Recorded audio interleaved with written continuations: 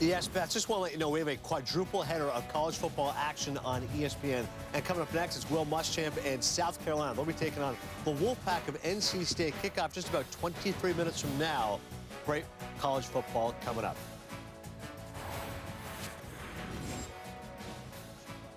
And also for South Carolina, Jake Bentley is a quarterback, started the last 7 games of 2016 as a freshman. He'll be facing NC State. That game under 20 away here on ESPN. That's right, Beth. Just want to let you know that Ryan Finley passed for 3,059 yards last season, the 6th highest single-season total in NC State history. He and NC State facing South Carolina 10 minutes from now. It'll be on ESPN News, the ESPN app. Welcome to the 2017 Belk College Kickoff presented by PlayStation View. The ACC meets the SEC in Charlotte at Bank of America Stadium, South Carolina. A team that is one of the most improved in the SEC, taking on NC State, a popular dark horse pick in the ACC. And welcome to the booth with Greg McElroy. I'm Dave Pasch, Tom Luganville in a bit. Obviously, tonight is the game everybody's talking about, Mac, with Florida State and Alabama. But this is a game that's under the radar because you've got a team many picked to make the college football playoff, and then South Carolina, which will not be an easy out this year. Yeah, there's no doubt. These teams have really improved. Starting with South Carolina, offensively, they saved their best performance for last. Will Muschamp now going into his 2nd season. You can expect this group to really be improved, not only on the offensive side of the ball, but on the defensive side of the ball. So, Tom, they're going to have their hands full, however, going up against what Dave said, a dark horse in the ACC. There's no question, Greg. Hey, listen, expectations are at an all-time high for NC State. 2 things have to happen. They got to beat the teams they're supposed to, and they've got to beat somebody maybe they're not expected to. The test starts today with South Carolina. We'll find out if the expectations are real. You talked about it, Lugs. Lost to East Carolina last year in Boston College. And then Kyle Bambard missed that short field goal at the end of the game in Clemson. If NC State beats Clemson, maybe the Tigers don't even play in the college football playoff. And then Florida State, there was a dropped interception. And we thought we were going to kick off just a moment ago, but we're being told that the headsets for South Carolina are not working. They're trying to get that ironed out here at Bank of America Stadium so we can kick off. And if those headsets are not working, that would mean that NC State then would have to shut off their headsets, but Will Muschamp has it on, so perhaps they've got it ironed out. And now we're told both headsets are down for now. South Carolina won the toss, elected to receive Deebo Samuel, a name to remember this year. This is a dangerous weapon for South Carolina in the return game, as well as on offense.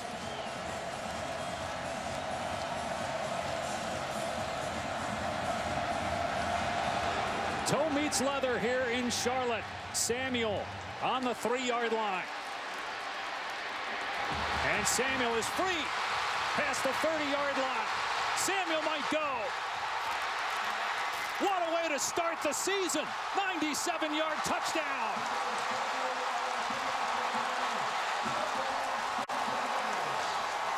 Deebo Samuel, one of the most dangerous players in the SEC, just took the opening kickoff back for a touchdown. 97 yards. Welcome back, college football. We missed you. We love you. And Deebo Samuel with a great way to start this one for the Gamecocks.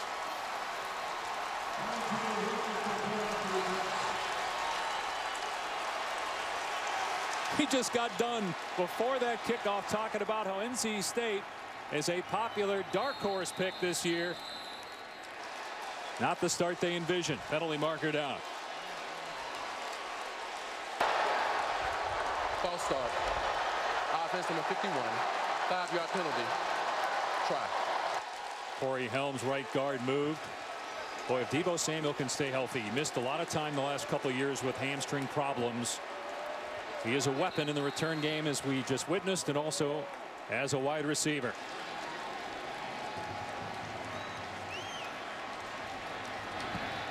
Seven 0 South Carolina. 13 seconds in. Here's how it happened just moments ago. Talk about getting the season off to an incredible start. Deebo Samuel, welcome back, my friend. Touched just twice, 3 times there. Only the kicker to beat. and he was off to the races. In the open field, nobody's touching Deebo Samuel. Just a great job setting up his blocks, slipping inside the two would-be tacklers, getting to the perimeter, and going the distance. Tom, what a start. Guys, yeah, I'm coming down and I'm running down the sideline watching him go. And it's been a long time since we've seen that type of explosiveness from a perimeter player in South Carolina. And Dave, you mentioned the health of this football team for South Carolina overall. It's only week 1. They got to keep their playmakers healthy. They're only at 75 scholarship players right now for South Carolina. So their best players got to stay on the field. And what a great start. This sideline erupted. Will Muschamp, headsets flying all over the place. Coaches tripping all over each other. Fantastic stuff. Second year for Will Muschamp. They doubled their win total from 2 years ago at the end of the Steve Spurrier era as he resigned and Sean Elliott took over as the interim coach. Parker White kicking off now. Will we get a return for NC State? Nope. The wind helped that a little bit. So the touchback, NC State will start in the 25. The quarterback for the Wolfpack is graduate transfer Ryan Finley. He's from Phoenix, Arizona. He started out on the West Coast at Boise State. He graduated from there in 3 years. Joined NC State in June of last year. It took him a while to get to know his teammates and ingratiate himself to the coaching staff. But he ended up being the starter last year, beating out a team favorite in Jalen McClendon. He led NC State to a 7-6 record, but they had a couple of bad losses. East Carolina, Boston College, they should have defeated Clemson. Missed field goal at the end, and they also had a chance to knock off Florida State.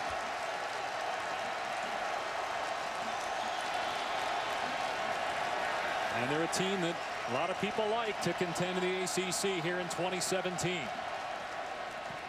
Nyheim Hines gets the call on first down. Not much, maybe 2. We mentioned Ryan Finley was at Boise State. He was there with offensive coordinator Eli Drinkwitz. Then both came to Raleigh last year. Drinkwitz coached him from the sideline last year, but he told us that he gets so emotional yelling at Ryan Finley. He said he's got to take himself away from it and go upstairs in the booth this year and talk to him on the phone. Finley wide open in the middle of the field is Kelvin Harmon, a first down past the 40. Ryan Finley needed to make sure that he won the locker room, and he had a tough time doing that, arriving in June of last year, going through a quarterback competition, and then trying to lead this team throughout the regular season. Now he's had 14 months to get to know his teammates. His teammates looked at him and they said, you know what, you're a package deal with our new OC. I'm not sure how I feel about this because we love this kid McClendon who's been competing here for the last couple years. So he's really won the locker room this year. And Finley has another open receiver, but the pass is dropped by Jalen Samuels. Well, one of the ways that Finley tried to get involved with the guys last year, be one of the guys get to know him, is go out for sushi, something that he wasn't used to. So he went out, took his offensive lineman out for dinner, and they said, you like guacamole? Yeah. He said, absolutely. So here, try guacamole on sushi. They put a big chunk of guacamole on there. He took a bite out of it and realized it was wasabi. A little different taste, Dave. A little different taste. Penalty marker down. Of the game. Yeah, that's not nice. I understand. Offensive linemen, they're prone to give the quarterback a tough time, and vice versa, believe me. But as you know, Greg, you can't complain about that, right? You got to just suck it up. No, you have to wear it. Yeah, eyes watering, wanting to cry. That's part of being a football player. Eating wasabi is not one of the prerequisites to playing football at a high level, Tom. You know this. First of all, why did he think that guacamole would be at a sushi restaurant? Beyond me. Hines on the carry, gets stood up, no gain. As Sky Moore with the hit. And boy, that must feel good for Sky Moore. Missed last year with a neck injury. Led South Carolina in tackles each of his first 3 seasons before missing 2016. He's a huge piece. He's fast. He can play sideline to sideline. And he's really a professional with the way he prepares. So for this young South Carolina team, watching him work on a daily basis has been invaluable as they try to approach this season.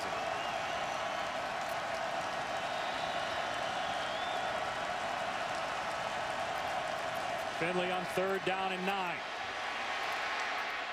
And the catch is made for a first down by Jalen Samuels. He is Finley's go-to guy, and it's a gain of 12. Nice throw from Finley. Looking to his left, getting back over the middle, finding his second receiver who's sitting up and posted, puts it on him for a completion. That pass deflected. Not sure which receiver it was intended for, Jacoby Myers or Stephon Lewis. And Greg, on that last throw to Samuels, if you noticed the defender, Jamias Williams, a true freshman, he's starting at nickel for South Carolina. Highly recruited guy last year, a huge need position for South Carolina. It is imperative that number 21 identifies where number 1 on offense is aligned at all times.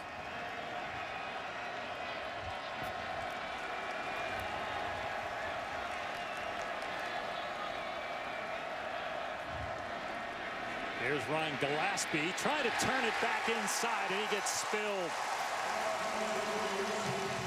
DJ Wanham with the play.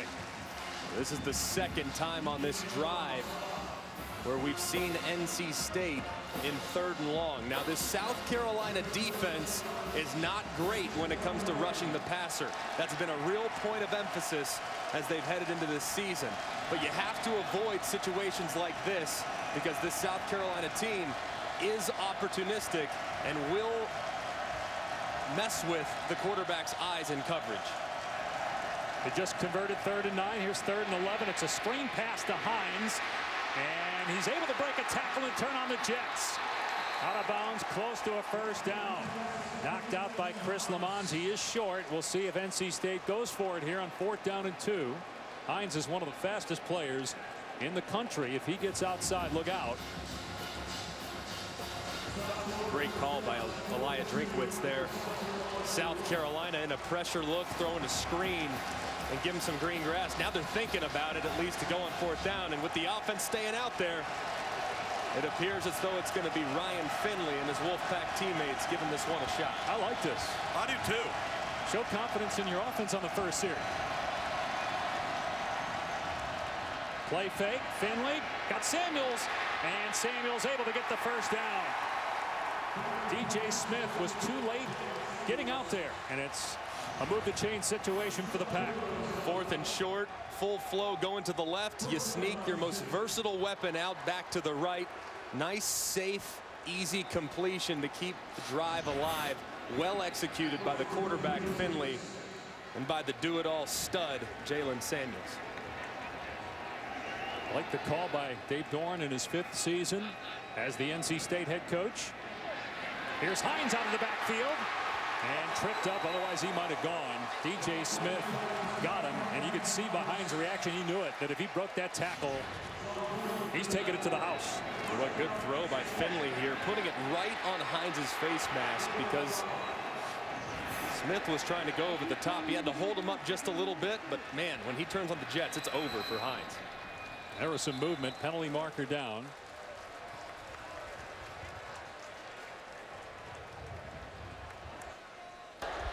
Prior to the snap, false start. Offense, 6 or 7. 5-yard penalty. First down. SEC officiating crew today. Naheem Hines, an All-American track performer on the 4x100 relay team and first team All-ACC in the 100-meter. His twin sister is a hurdler on the NC State track team. He played primarily in the slot last year and was very productive.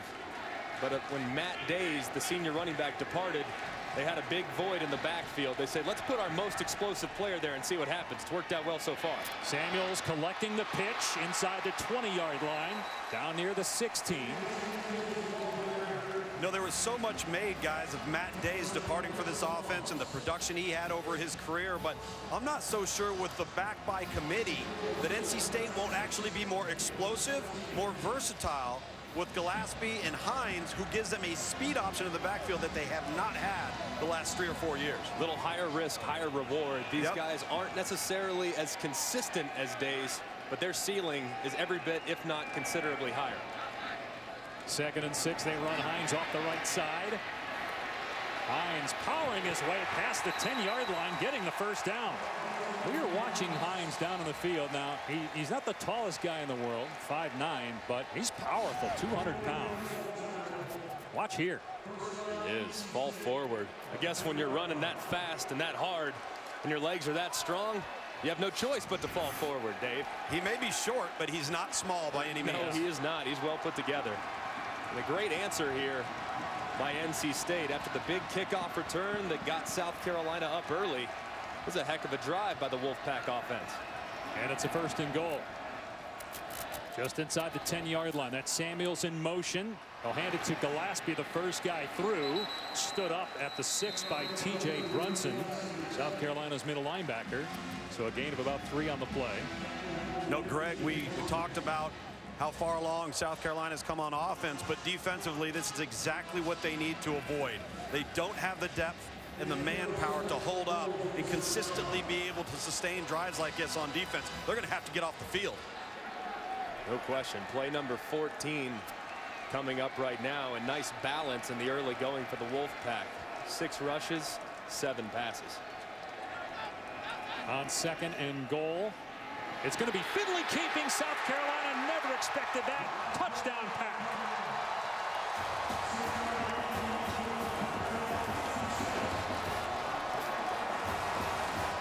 He only had 1 rushing touchdown all of last year.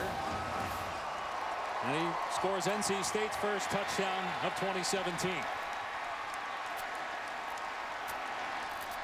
You're a quarterback and you pull it on the 6-yard line in the zone read principle. You better score.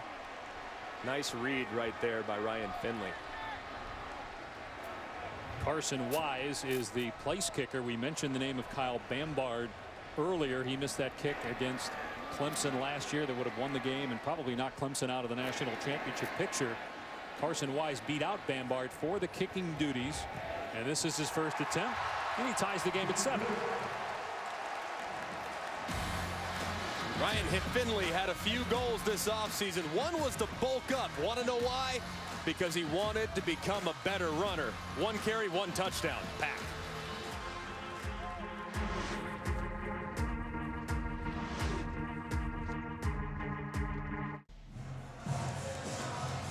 ESPN app's a great place to have at a stadium, so you can sit there, check not only all the scores from the games, but watch a lot of the other games as you're watching this.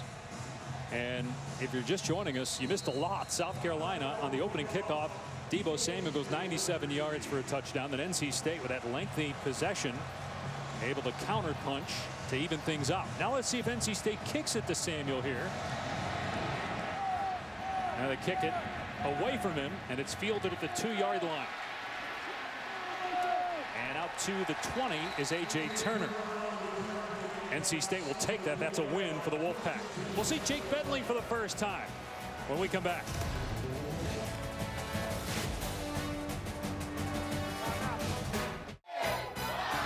ESPN College Football is presented by PlayStation Vue. Watch the biggest moments in sports. Try it free today. And in part by Heineken. Open your world. Enjoy responsibly. Atmosphere a lot like a bowl game here in Charlotte this week. And you have 2 schools within driving distance. South Carolina less than 2 hours. NC State about 2.5 hours. And over 50,000 here at Bank of America Stadium for South Carolina. NC State. We're tied at 7. Incredible day of college football today, culminating in the first ever 1 versus 3 matchup to start a regular season. Bama, FSU tonight from Atlanta. Bradley Chubb, terrific play. The All-American takes down Rico Dowdle, and the ball may have come out.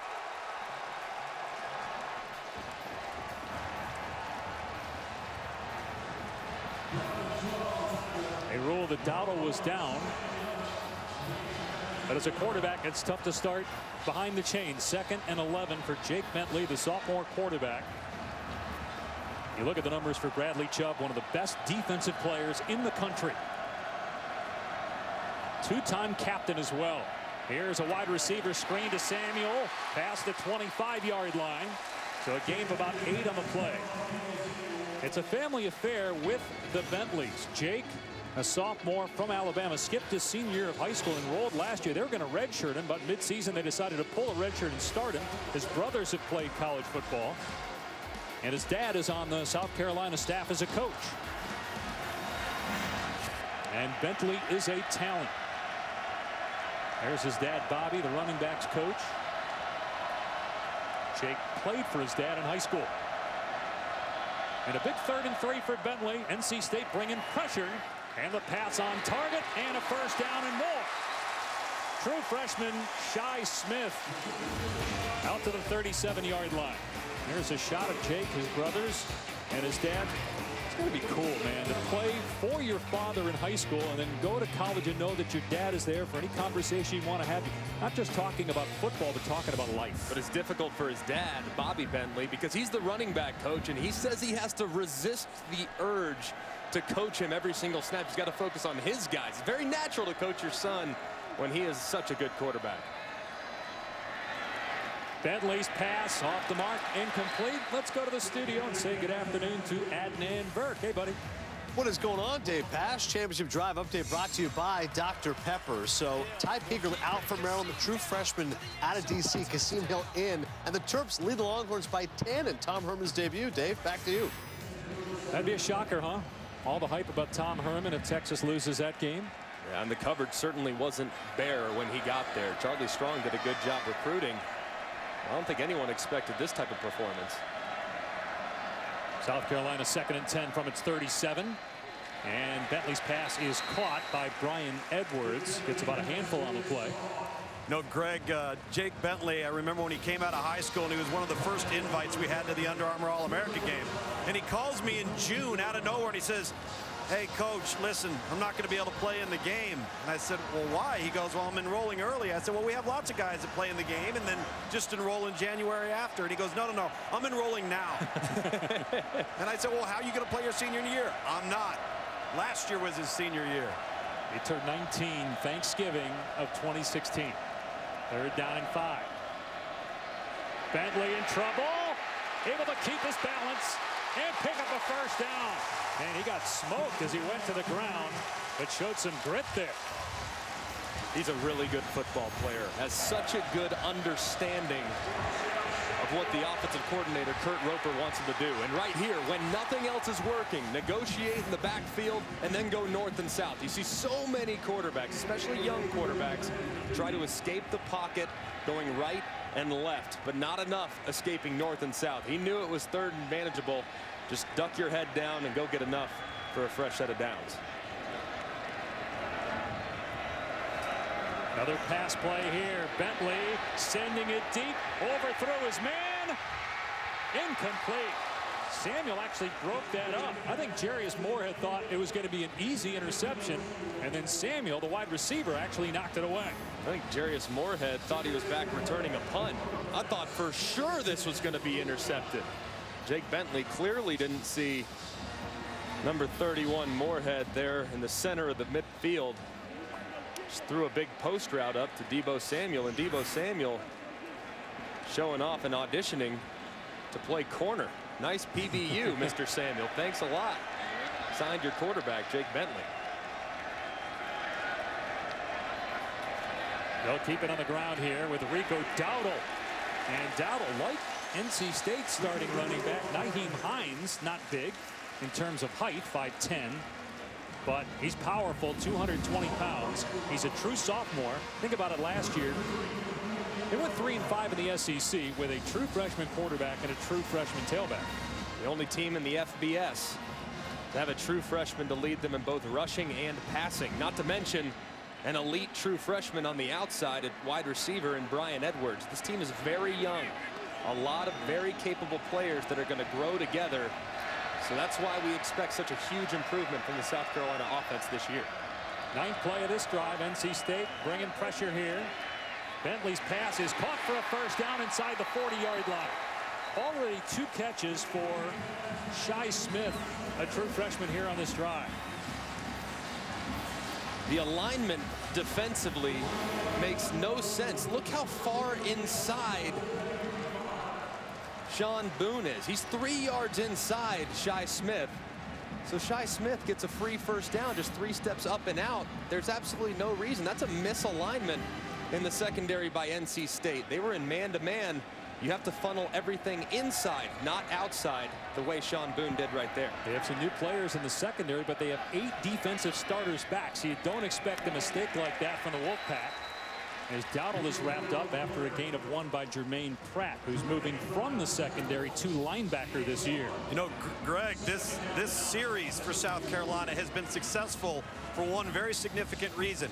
Every time they've had a third down, it's been 4 yards or less. Their play calling, their selection, the choices made by Jake Bentley has put them in manageable situations. They've executed on third down. That's going to be a huge key to keep that NC State offense on the sideline. And third down was a point of emphasis, Tom. They were one of the worst teams in the country on third down efficiency last year. Here's 2nd and long, and wide open. The catch is made by Dowdle inside the 5. Touchdown!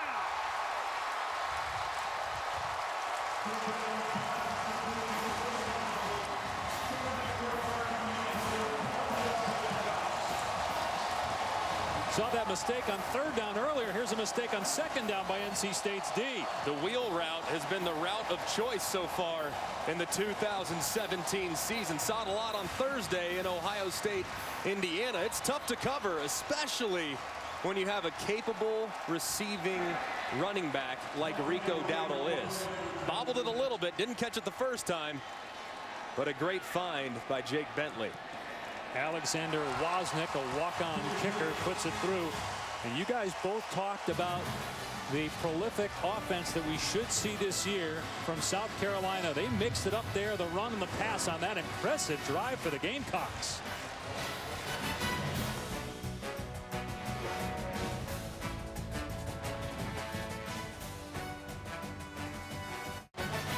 Well, after Clemson beat Alabama last year, a lot of people said, hey, the ACC, it's better than the SEC. What happens if Florida State beats Alabama tonight in the Chick-fil-A kickoff game, 8 Eastern on ABC? Although, Greg, I don't think that's going to happen. Alabama, even though obviously had lost some people, still loaded. And can Florida State protect Francois? They couldn't do it last year, and you got to play the best D-line going, maybe. 2 unknowns, Alabama's defensive front and Florida State's offensive line. Have they improved? If they want to contend for the national championship, that unit of 5 in the trenches up front offensively, they have to be significantly better. They have explosive weapons, though, on defense and on the offensive side. I mean, we went and saw practice last year at Alabama, and they go like 4 deep on the defensive line. There may not be big names back there, but they got some dudes. Another touch back. NC State will start at the 25. The touchdown by Rico Dowdle was created because of an error. These 3 defenders are responsible to cover this route. Now Dowdle, coming out of the backfield, doesn't get picked up by the 2 guys that are trying to handle the stem. As a result, he's uncovered. Easy pitch and catch for Jake Bentley. And Rico Dowdle could do the moonwalk into the end zone there.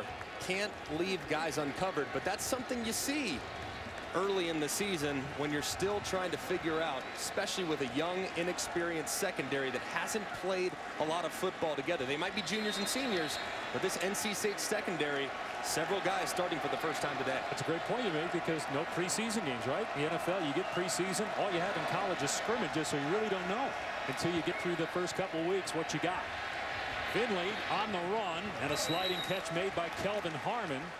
Hey, guys, just real quick, offensive coordinator Eli Drinkwitz has come down from the booth. Headsets are still not operating for both sidelines, so the coordinator now for NC State back on the field where he does not want to be. Right. He says he gets too emotional. He put himself in the booth this fall. Well, get rid of the emotion, coach. You're here now. The headset's not working for either team, and they run it here. They get the first down with Reggie Gillespie. It's amazing that we've seen touchdown drives of 14 plays for NC State and 11 plays from South Carolina with no headsets. That is truly amazing. We had 1 game like that in my career against Tennessee. We went 3 and out. So it's very, very difficult to handle the offense when you don't have communication with the box and the coaches looking overhead. So it tells you something about Finley and Bentley, right? And their understanding of the offense and what the coaches want. It means they're really, really good. Here's Reggie Gillespie trying to run it back to the right after there was nothing there on the left side. And that's an excellent run by the junior from High Point, North Carolina. Gain of 7 or 8 on that play. Look, Greg, that stretch play, NC State loves it. Lance Thompson, the line coach at South Carolina, told me he's never seen a team run the stretch play the way NC State has. So they got to cover that backside cutback right there better than they did on that last play. Now they go empty set here on 2nd and short. Gillespie has it go through his hands, incomplete. So 3rd down and 2 for North Carolina State. A little bit of a high throw right there. Ryan Finley's got to bring that one down. That was an easy pitch and catch. With some heat too, Greg. That's a back. You got to know your personnel as well. No question about that. But 3rd down, manageable right here. I think if I'm Ryan Finley, I'm looking in the direction of number 1, Jalen Samuels. They converted on a couple of 3rd and longs and also converted on a 4th and short. This is 3rd and 2. It's a pass play. And it's a 1st down. Jalen Samuels on the catch to the 46-yard line of South Carolina. When it's 3rd and manageable like this, he's almost always going to be the intended target. They just roll him out to the right. They sneak Samuels out right underneath. Easy pitch and catch for the conversion. Samuels pitching it back to Finley, and the tight end is open. Cole Cook inside the 20-yard line. He only had 4 catches all of last year. Lost his shoe on the play, but gets about 25 yards. And a nice little trick play right here. The pitch back. Nobody picks up Cole Cook coming out of the backfield because he was aligned in a fullback position. Very, very nice execution and a great design by the offensive coordinator, Eli Drinkwitz. Cole Cook, 2-time captain, a graduate student from Georgia. Hines grabbed inside the 15 by Sky Moore, so a gain of about 4 on the play. Cole Cook may not be the best athlete in his family. His mom, Kelly Castile, was an All-American for Pat Summit at Tennessee back in the late 80s, early 90s. Yeah, he's a competitor, so I would imagine in that family, they had some competitions growing up. Talking to this coaching staff, they say that Cole Cook is the leader of this offense. He said he holds everybody accountable, and if you don't like what he has to say, then just step out of the room, kindly please, sir. He is really a tone setter for this Wolfpack. Oh. Finley with time on 2nd down. Samuels with an incredible catch. He got leveled and he still hung on to the ball. Chris Lamons, the free safety, drilled Samuels. You talk about concentration. Great catch. 1st and goal now from the 2. Hines to the end zone. Touchdown, NC State.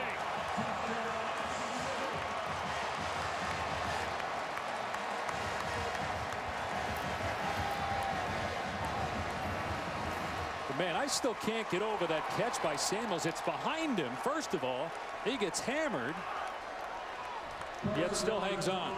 Behind him, high, and working outside in, knowing that there's an awaiting defender ready to hit him as hard as humanly possible. Tremendous concentration and a great finish and a nice exclamation point by Hines getting into the end zone.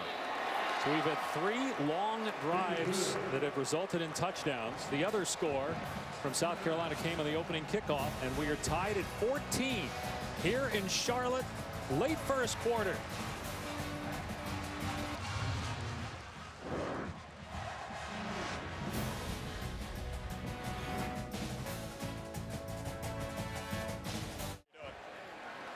And we're just about 5 hours away from the Chick-fil-A kickoff game between Florida State and Alabama at the brand new Mercedes-Benz Stadium in Atlanta. I was there, Greg, for a preseason NFL game last week. It's a beautiful stadium, but it will be interesting because I walked on the field turf before the game. Yeah. It kind of felt like you're walking in a sandbox. Really? Because the turf is obviously new. No one had walked the run on it at all. But when you walked on it, you felt like your feet sank. Yeah, you have to be concerned with that and the fact that it looks like a spaceship. It could take off at any moment. I think there's 2 things you got to be very leery of as you approach that game. But that's going to be a heck of a matchup tonight. Jimbo Fisher against Nick Saban, 2 of the best in the business. They keep it away from Samuel again and kick it to A.J. Turner on the 10-yard line. And Turner makes it to the 27-yard line before he's brought down. Let's check in with Tom Luganville down on the field. No, guys, if you look down on the sideline here and you get a glimpse of Dave Doran, you know, the coaches can't use headsets. They're down right now. He's overseeing things, the trust that he has. Eli Drinkwitz and the offensive staff were down here about the 25-yard line for that red zone package. And Dave Doran was about 15 yards away getting a drink of water. Hey, he was managed in other areas. The trust he has, and Dave Huxtable, the defensive coordinator, Eli Drinkwitz, when you don't have headsets, that tells you your staff is dialed in. No question. And in practice, Tom, he just coaches the scout team. He loves these coordinators and trusts them completely. Rico Dowdle led that touchdown catch on the last drive. Is the ball carrier here, picks up 4 yards. Tackled by Jarius Moorhead and Bradley Chubb. We've seen some really methodical drives so far, which tells me there's tremendous continuity between the coordinator, the quarterback, and the other 10 guys in understanding what the plan is coming in. Tremendous production on third down so far. Nice run pass balance. It's been a fun game to watch so far to this point. Final play likely the opening quarter. Bentley throws it away as he was being chased by Kentavious Street. And that's the end of the first frame here in Charlotte. A ton of exciting plays, starting with Deebo Samuel's opening kickoff for a score. NC State responded, and we're all even after one at Bank of America Stadium here in Charlotte.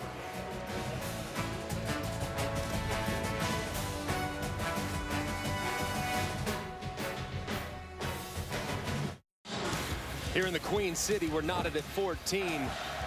South Carolina's offense a year ago on third down was abysmal. Big point of emphasis so far. They're 3 for 3. Look at the easy pitch and catch that Jake Bentley is finding because NC State is bringing internal pressure. Just nice, easy, out-breaking, high percentage completion throws and allowing his receivers to turn upfield and get the intended yardage. Really nice performance so far on third down by the Gamecocks offense. Saw a shot there. Kurt Roper, the offensive coordinator for South Carolina. See if they pick up 3rd and 6 here. And Bentley's pass was nearly intercepted. Arius Moore dropping into coverage, almost got that one. Gamecocks have to punt.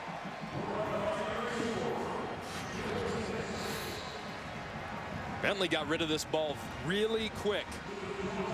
Makes me think he thought pressure was coming again. This time NC State shows it, bails out, and almost picks off the inside slant. Nice design by Coach Dave Huxtable, the defensive coordinator for NC State. Hines gets hit. Did his own guy hit him? Penalty marker down. I don't think Hines touched the ball.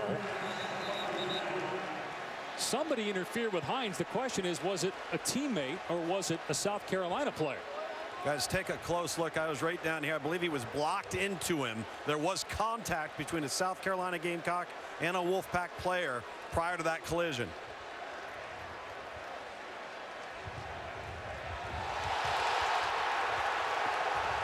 South Carolina just saw a reaction or a replay on the scoreboard. They actually think that the ball was touched and that they recovered it inside the 30-yard line. But again, that depends on whether there was interference on Hines.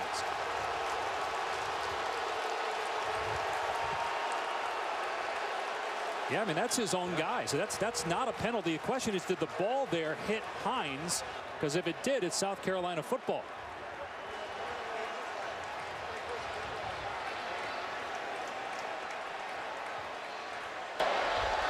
There's no foul for kick catch interference. NC State's own play was blocked to him. However, we have illegal touching by the kicking team. The ball will be placed at the 24-yard line. First down, NC State. Said illegal touching. Do they think that Gillespie touched the ball and that's why they're saying that? Because if Hines touched it or Gillespie and South Carolina recovered it, it's Gamecock ball. It didn't look live, though, like Hines touched it. No, he didn't. I think the officials got it right on the field. It'll be NC State ball.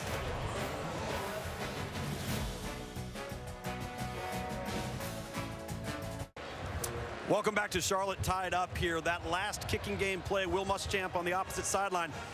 He felt that the ball, when it hit the ground, hit an NC State Wolfpack player, and Brian Edwards, 89, recovered it. That was not the case. The call on the field was illegal touching on behalf of the officials. What they're saying is that the ball was touched. They call illegal touching. It's not a penalty against anybody by the kicking team prior to a receiving team player touching it. That player would have been 89 for South Carolina.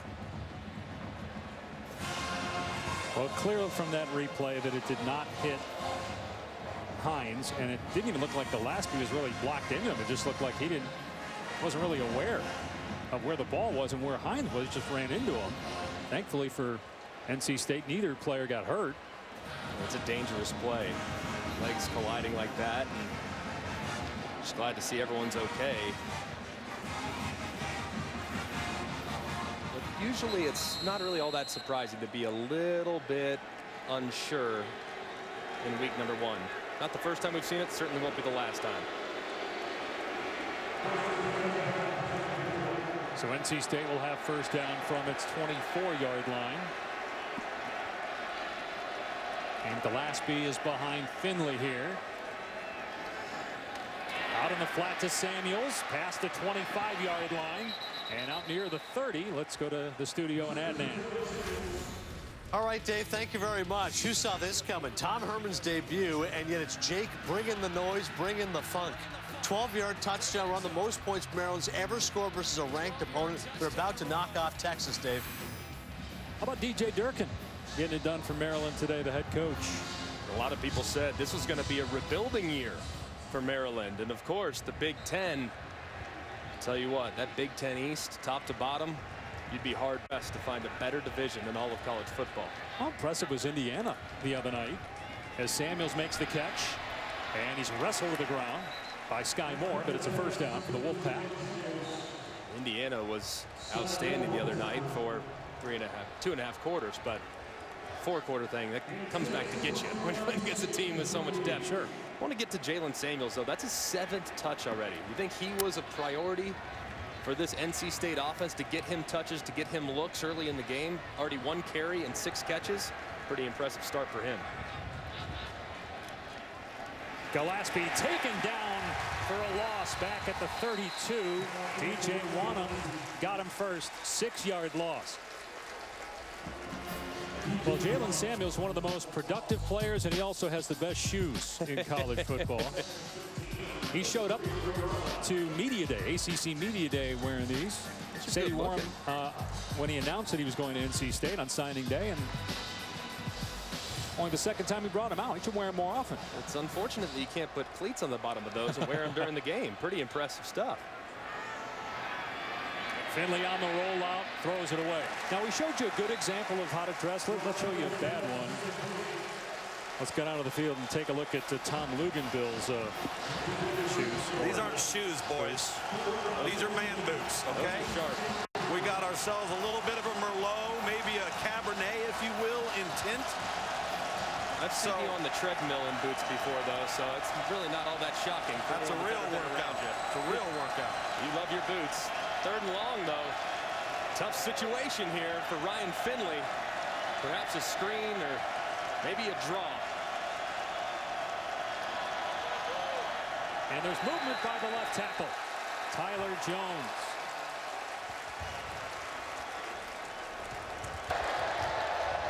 False start. Offense from a 53. 5-yard penalty. 3rd down. Well, the TV business, dress is important. We already showed you Tom's shoe of choice. What do you got? Let me see him. I'm going raise him up. Yeah, raise him up. I can't get him that high. All right, we'll do it. Oh, thank goodness. There you okay. go, from pregame. Yeah, I tucked the pant leg into the shoe. I think that's the look now. It's a good look. Yeah, good, nice, solid sneaker. That's a millennial look. Very much so. Which you would know about. Wide receiver screen on 3rd and 20. Stephon Lewis fumbled the ball. South Carolina recovers it. Right into the arms of Rashad Fenton for the Gamecocks. Penalty marker down on the near side of the field, away from where the fumble was.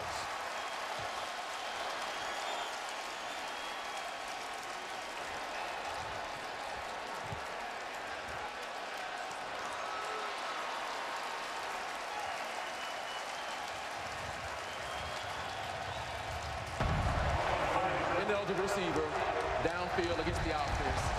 That point is declined. Result of the play, first down, South Carolina. Well, it was 3rd and long, and we told you to watch out for a screen or a draw. Well, they go screen. Stephon Lewis has it on the nice tunnel going north and south, but he loses it. Great hands defensively by Chris Lammons, the senior. He got his hand in there first and ripped it out, and a great recovery by Rashad Fenton. Now, if I'm South Carolina, offensively, I'm capitalizing on this momentum, and I'd throw it down the field and try to take a big shot right here. That's Deebo Samuel in motion. They bring him into the backfield and hand it off, and NC State is all over A.J. Turner. Bradley Chubb, one of the top defensive players at any position in college football. At 22 tackles for a loss last year. That's 2nd in school history behind former #1 overall draft pick Mario Williams. Tried to get 2 tackles for a loss today.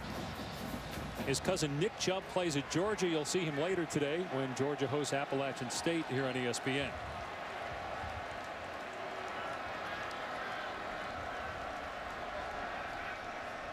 Bentley on 2nd and long. Goes underneath, and that pass behind Ryan Edwards. He was open. 3rd down and 12. We mentioned that Bradley's cousin Nick plays at Georgia. Bradley's dad Aaron played at Georgia. And actually, the Chubbs founded Chubbtown, which is in the state of Georgia, some 100 years ago. He's a special player, man. Very, very gifted, but also very grounded. Has a great understanding of how he fits into this defense. Never tries to do too much, and always gives a lot of credit to his teammates. On 3rd and 12. Here comes Chubb again. Wow, how did he not get Bentley? Bentley past the 35, gets the first down. How about that? The quarterback on 3rd and 12, with no regard for his own safety, gets out of Bradley Chubb's hands and gets the first down. I don't know how he wasn't sacked. Great movement, subtle movement to the right there. 1 step to the right and then north and south. What a great job by Jake Bentley. Avoiding the sack, feeling the pressure. Now, I don't think he has eyes in the back of his head, but look at that. Just a little bit of a move. You have to have a 6th sense as a quarterback, feeling that backside pressure, negotiating it, and then going straight north and south and getting enough for the fresh set of downs. Great job by the sophomore quarterback. Here's Samuel getting the carry. And Samuel inside the 25-yard line. He had 15 rushes last year. They like to get him involved in the run game. There is a penalty flag down after the gain of 3. Tell you what, guys, I really like this creative way now that South Carolina is coming up with ways to rush the football. We've talked about Bradley Chubb in that front. You're not just going to line up if you're South Carolina and run it at the teeth of this defense. You got to give credit to Kurt Roper. Very impressive game plan thus far. Well, this will be on South Carolina here, Luke. Holding. Offense 89. 10-yard penalty from the end of the run. Remains first down. This NC State front is a big reason why a lot of people have been singing the praises of the Wolfpack. Bradley Chubb, just the next in line in a long line of tremendous defensive linemen. Remember a few years back, Dave, a guy named Mario Williams, first overall pick. That team in 2005 for the Wolfpack, the best in school history, that defensive line. This year's team, however, they might be able to make an argument when it's all said and done. Bentley's pass is caught for a first down by Edwards inside the 10. Terrific throw by the true sophomore, a gain of 26. You're going to see this connection a lot. Jake Bentley knew exactly where he was going with it. Split safeties down the middle. Perfectly timed, perfectly thrown. Look at his eyes. No need to negotiate a defender. Just find where my wideout's going to be and hit him right in stride. This sophomore combination is becoming lethal right before our very eyes. First and goal from the 8. Gamecocks looking to regain the lead here. Turner into the teeth of that NC State front. You're talking about that group not just as a pass rushing unit, but stopping the run. NC State up front. Mario Williams, Manny Lawson, they were great getting after the quarterback. John McCargo was an interior defensive lineman. This group might be better against the run. I mean, you got Contavious Street, who benches 500 pounds and squats 700 pounds. Justin Jones squats 650 pounds. Wearing patches to honor Mario Williams. Yeah, and this is a really stout group, and they're deep. They can go 8 deep without dropping off significantly. Veteran group that knows exactly what they have to do to be successful. Bentley to the end zone, maybe just threw that away. It appeared that he did. You hope he did, based on how long that he overthrew Samuel. So 3rd down and goal here. Greg, I think you got to look to Hayden Hurst. I think you got to get the tight end involved here. He's such a mismatch problem. Secondary and the safety play in terms of alignment, some mental errors, communication hasn't been what you want it to be. NC State on defense, and they might be one-on-one right now down here, which at the top of your screen. There's Hayden Hurst right there in the slot at the top. One of the best tight ends in the country. Will Bentley look for him here on 3rd and goal? Nobody in the middle of the field for NC State. Bentley throws it in the middle of the field, and it's a touchdown. Deebo Samuel.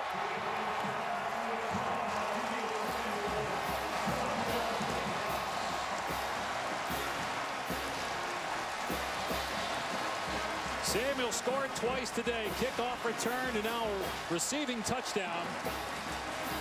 Gamecocks back in front.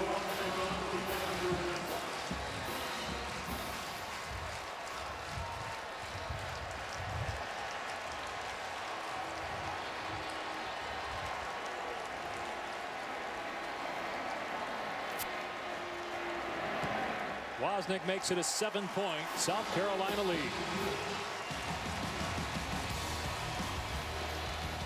Jake Bentley. They said he was improved. I don't think anyone anticipated this much improvement. He's the heart and soul of the Gamecocks team, and he's throwing strikes today. Gamecocks lead by 7.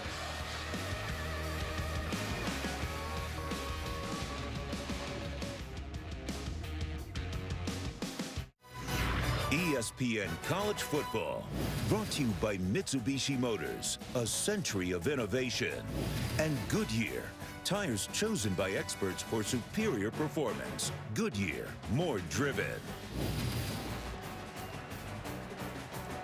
A beautiful day here in Charlotte. Temperature in the low 80s, and some great offensive football. You made the point, Greg, about Jake Bentley's arm and how improved he is. How about his feet? That's what saved that drive. He picked up 12 yards on 3rd and long, eluding the sack from Bradley Chubb to keep that possession going. Hines takes a knee, comes out to the 25. Going back to the touchdown that gave the Gamecocks the lead. Look at all the defenders up in the line of scrimmage for the Wolfpack. It's an all-out blitz, and South Carolina has the perfect play called with a corner by the inside receiver and a slant by the outside receiver. Jake Bentley knows exactly where it is. He drifts. He gives his receiver Deebo Samuel a nice catchable ball right on the face mask. Perfect call at the perfect time. Understanding a tendency and executing with absolute perfection. Give that offensive line credit too for protecting Bentley throughout this game. They got guys that have moved all over the place, changing positions, guys that were hurt last year, transfers. They've held up pretty well against that terrific front for NC State. Samuel's pass on the money. A huge hit by Jamarcus King on Harmon. It's a gain of about 6. Last time South Carolina had some momentum, though, NC State just went right down the field methodically, 14 plays, and answered with a massive touchdown of their own. This is a veteran group. There's nothing that's going to shake them up. They have a great feel for what they're doing and have really only stopped themselves at this point with the fumble on the last possession. Pass out in space to Myers. Nice cutback. Myers gets the 1st down. You mentioned the experience. 18 returning starters for North Carolina State. 11 seniors. That's the 2nd most in FBS behind TCU. That's a big reason why they're a dark horse pick by some. Not a lot, but there have been some people that have said they're a contender for the playoff. I'm not sure if you agree with that. That's too far. Now, they will beat somebody in that Atlantic division that's really good. like Louisville, Florida State, or Clemson. But they got to prove to me that they won't lose to a team that's significantly worse than them, like they did a year ago against ECU and against Boston College. I got to see more consistency from this team, and they have a chance to prove it. Hines with a pickup of 1. Well, Dave Doran, when he took the job, they were 3-9 his first year. They've improved slowly over the last 3 seasons. You saw 7-6 record, the bad loss against ECU and Boston College, but they almost had Clemson beat. They really should have beaten Clemson. And had they, the Tigers maybe aren't even in the playoff picture. They had a chance to beat Florida State, but didn't happen. And they're trailing here to South Carolina. Finley on 2nd down. Completion to C.J. Riley. Freshman to keep an eye on for this NC State team in the passing game this year. He's out of bounds at 45, a 6-yard pickup. You know, Dave, you look at this roster, you mentioned those seniors. The bulk of those guys are red-shirted players. This is a dominant redshirt senior, redshirt junior team. So the excuses are running thin. This is a team that should contend for the Atlantic side. But man, Clemson looks so good today. They got so many guys on defense back. Yeah, they lost their offensive weapons, but Kelly Bryant looked good. You got Florida State, you got Louisville all in the same division. Returning Heisman Trophy winner. 3rd and 3. Caught for a first down by Jacoby Myers in South Carolina territory. Really nice route by Jacoby Myers right there. Just a little bit of a stutter hesitation, making sure that he got enough room. Look at that route. See that double stem at the top? Now that's tough on the quarterback because you're not sure when he's breaking, but that's also very tough on the defender who has no idea when that route's going to break off. Well executed, well timed, and a nice conversion from the pack. Finley waits for somebody to come open, and it was knocked away by Uric Jones, who had apparently dropped in coverage. You know, Greg, everybody talks about qualities at the quarterback position and, what's the important thing to have. But the 2 things we've seen from these players today are poise and accuracy. Both Ryan Finley and Jake Bentley have placed the ball in catchable spots, haven't taken risks with the football, and they haven't wilted under pressure. They've stood in there, they trust their football team, they trust their receivers, and as a result have been efficient. Couldn't agree with you more, Tom. Been well played at the quarterback spot so far. Finley stepping up, slings it complete. We'll see where they spot Harmon. I think he had enough for the first down at the 33, and that's where they will mark it. Harmon, a true sophomore, gain of 11. Nice strong hands right here from Kelvin Harmon.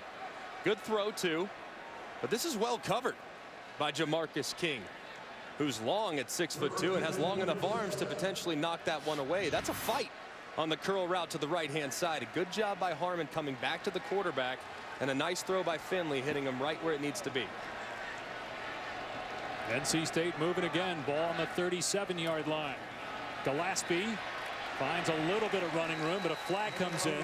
Boy, Sky Moore, the big tackle.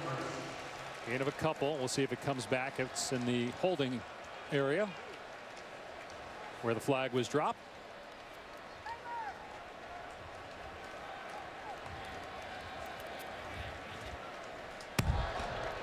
Holding. Offense number 67. 10-yard penalty from the previous spot. Remains first down. Hey, Greg and Tom, we were talking about how competitive the Atlantic is. Is this finally the year that Miami wins the Coastal, or is Virginia Tech the team to beat in that division? It's Miami. And in a lot of reasons why a lot of people like NC State this year. They're really good in the front 7 defensively. They can set the tone along the line of scrimmage, and they can get after you with a couple young studs at linebacker. A couple questions at quarterback, but Tom, Miami's the team to beat on that side of the ACC this year. Finley throwing a deep ball. Adjusting to it is Myers to make the catch. Ryan Finley told us he worked on his deep ball passing in the offseason. It looks like that work has paid off, a gain of 32. Great throw up the field. And a really nice job by Jacoby Myers, the converted quarterback, to adjust and move his body to make the catch a little bit easier. Big plays in the passing game. They got to find some.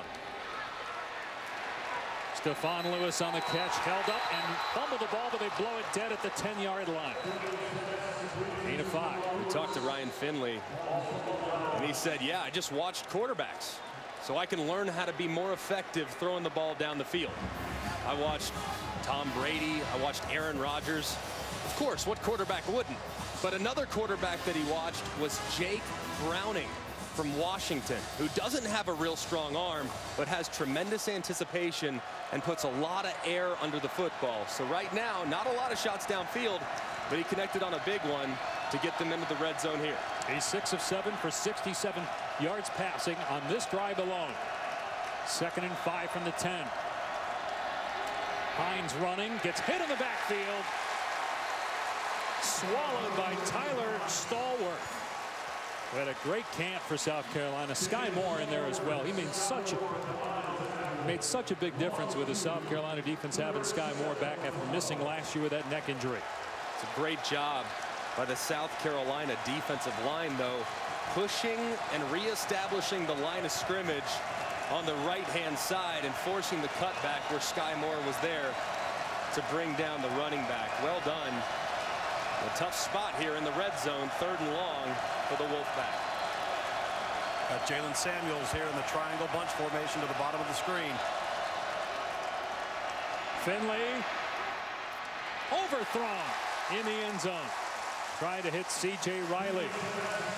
And so a major problem area for NC State in 2016. We'll see if it's an issue to start 2017. They were 9 of 17 on field goals last year. So Carson Wise, who's a grad transfer from Carson Newman, who started his career at Virginia Tech. He's from Blacksburg. He'll get his first attempt. He's already made a couple of extra points.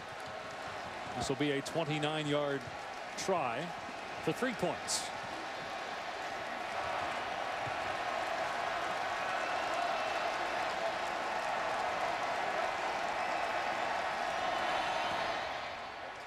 Off the upright. New year, same story. In the kicking game for the Wolfpack. Kyle Bambard, who had his share of troubles as the place kicker last year. Now is Carson Wise missing, and NC State comes away with nothing after an impressive drive. It remains a 7-point South Carolina lead.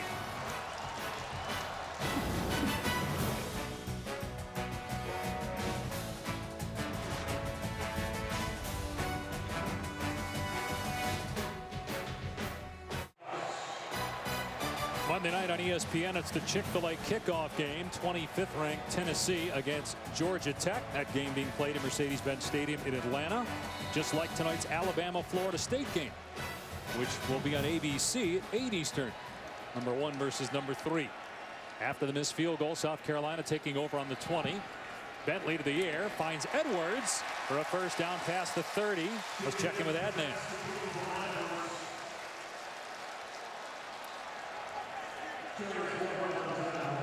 We'll get to Adnan in a minute.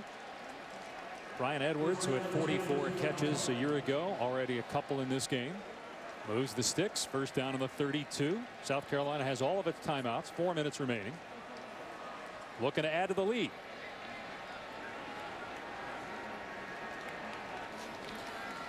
It's a shovel pass to Dowdle, and Dowdle takes it out near midfield. He already scored on a catch earlier. Everyone knows this NC State defense is elite when it comes to getting off the field defensively. But so far, Kurt Loper, the offensive coordinator for South Carolina, has done a great job making that defensive line think twice about pinning their ears back and rushing the passer. Plays like that, where you move the pocket and just slip one underneath, are very tough. And they get defensive linemen thinking, and that's not what you want if you're NC State and you know this is an elite group. He got 17 yards on that last play here. Bentley in trouble, and he throws it behind Hayden Hurst. Really the first time he's been targeted. Hurst, who is one of the best tight ends in the country, he's 24 years old, played baseball for a couple of years, was a walk-on. He's going to go to Florida State initially on a baseball scholarship, then went pro. He's a first-team preseason All-SEC tight end. He is really, really a good player. He returned punts at one point last year. He is athletic and he's thick. You don't realize how big he is until you see him up close. Lives in the weight room and has been a terrific mentor to his young quarterback. One of the best teammates on the team. That's crazy. 250 returning punts, 250 pounds. Underneath to Williams into NC State territory. Now let's check in with Adnan. All right, Dave, I just wanted to keep you in suspense. Thanks for understanding. PlayStation View's Multiview. I want to show you what's going on everywhere. Michigan and Florida. Wolverines just scored. They're leading at 10-3 against the Gators. And also over on ESPNU, we've got Troy also in action against Boise State. So we get you covered. Of course, ESPN app will hook you up as well. Back to you and Greg. Well, that pause was good. Silence is something I'm trying to teach Greg and Tom. Neither is obliged, though, Adnan. 3rd and 5 at the 46 of NC State. Bentley to the air. No, he's not. Leveled for a sack by Sean Boone back at the 42-yard line.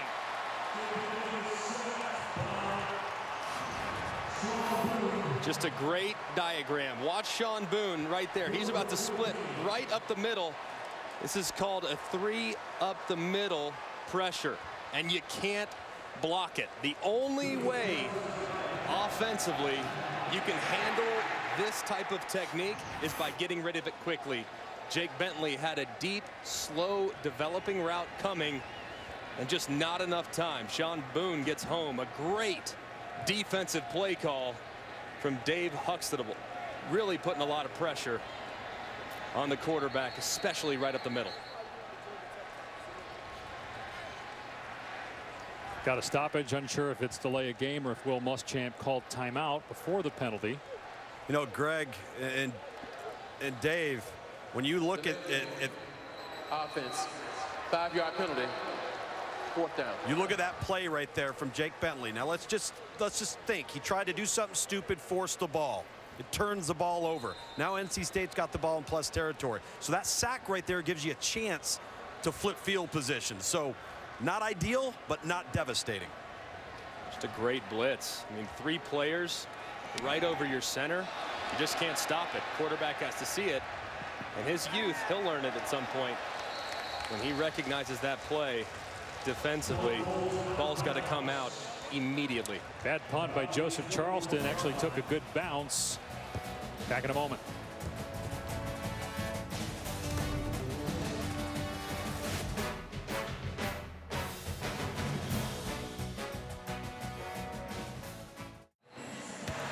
Ball State is proud to be part of the team that comes together, do good by contributing to participating universities' general scholarship funds for each field goal and extra point kick. To date, Ball State has contributed millions in scholarship funds.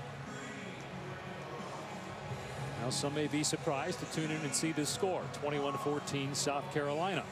NC State, a team mini feel, will contend not only for the ACC championship but for a playoff spot and the Wolfpack trail, but they have possession. All of their timeouts. First down in their 21. Ryan Finley, the quarterback, throws high and incomplete. Let's go to Adnan in the studio.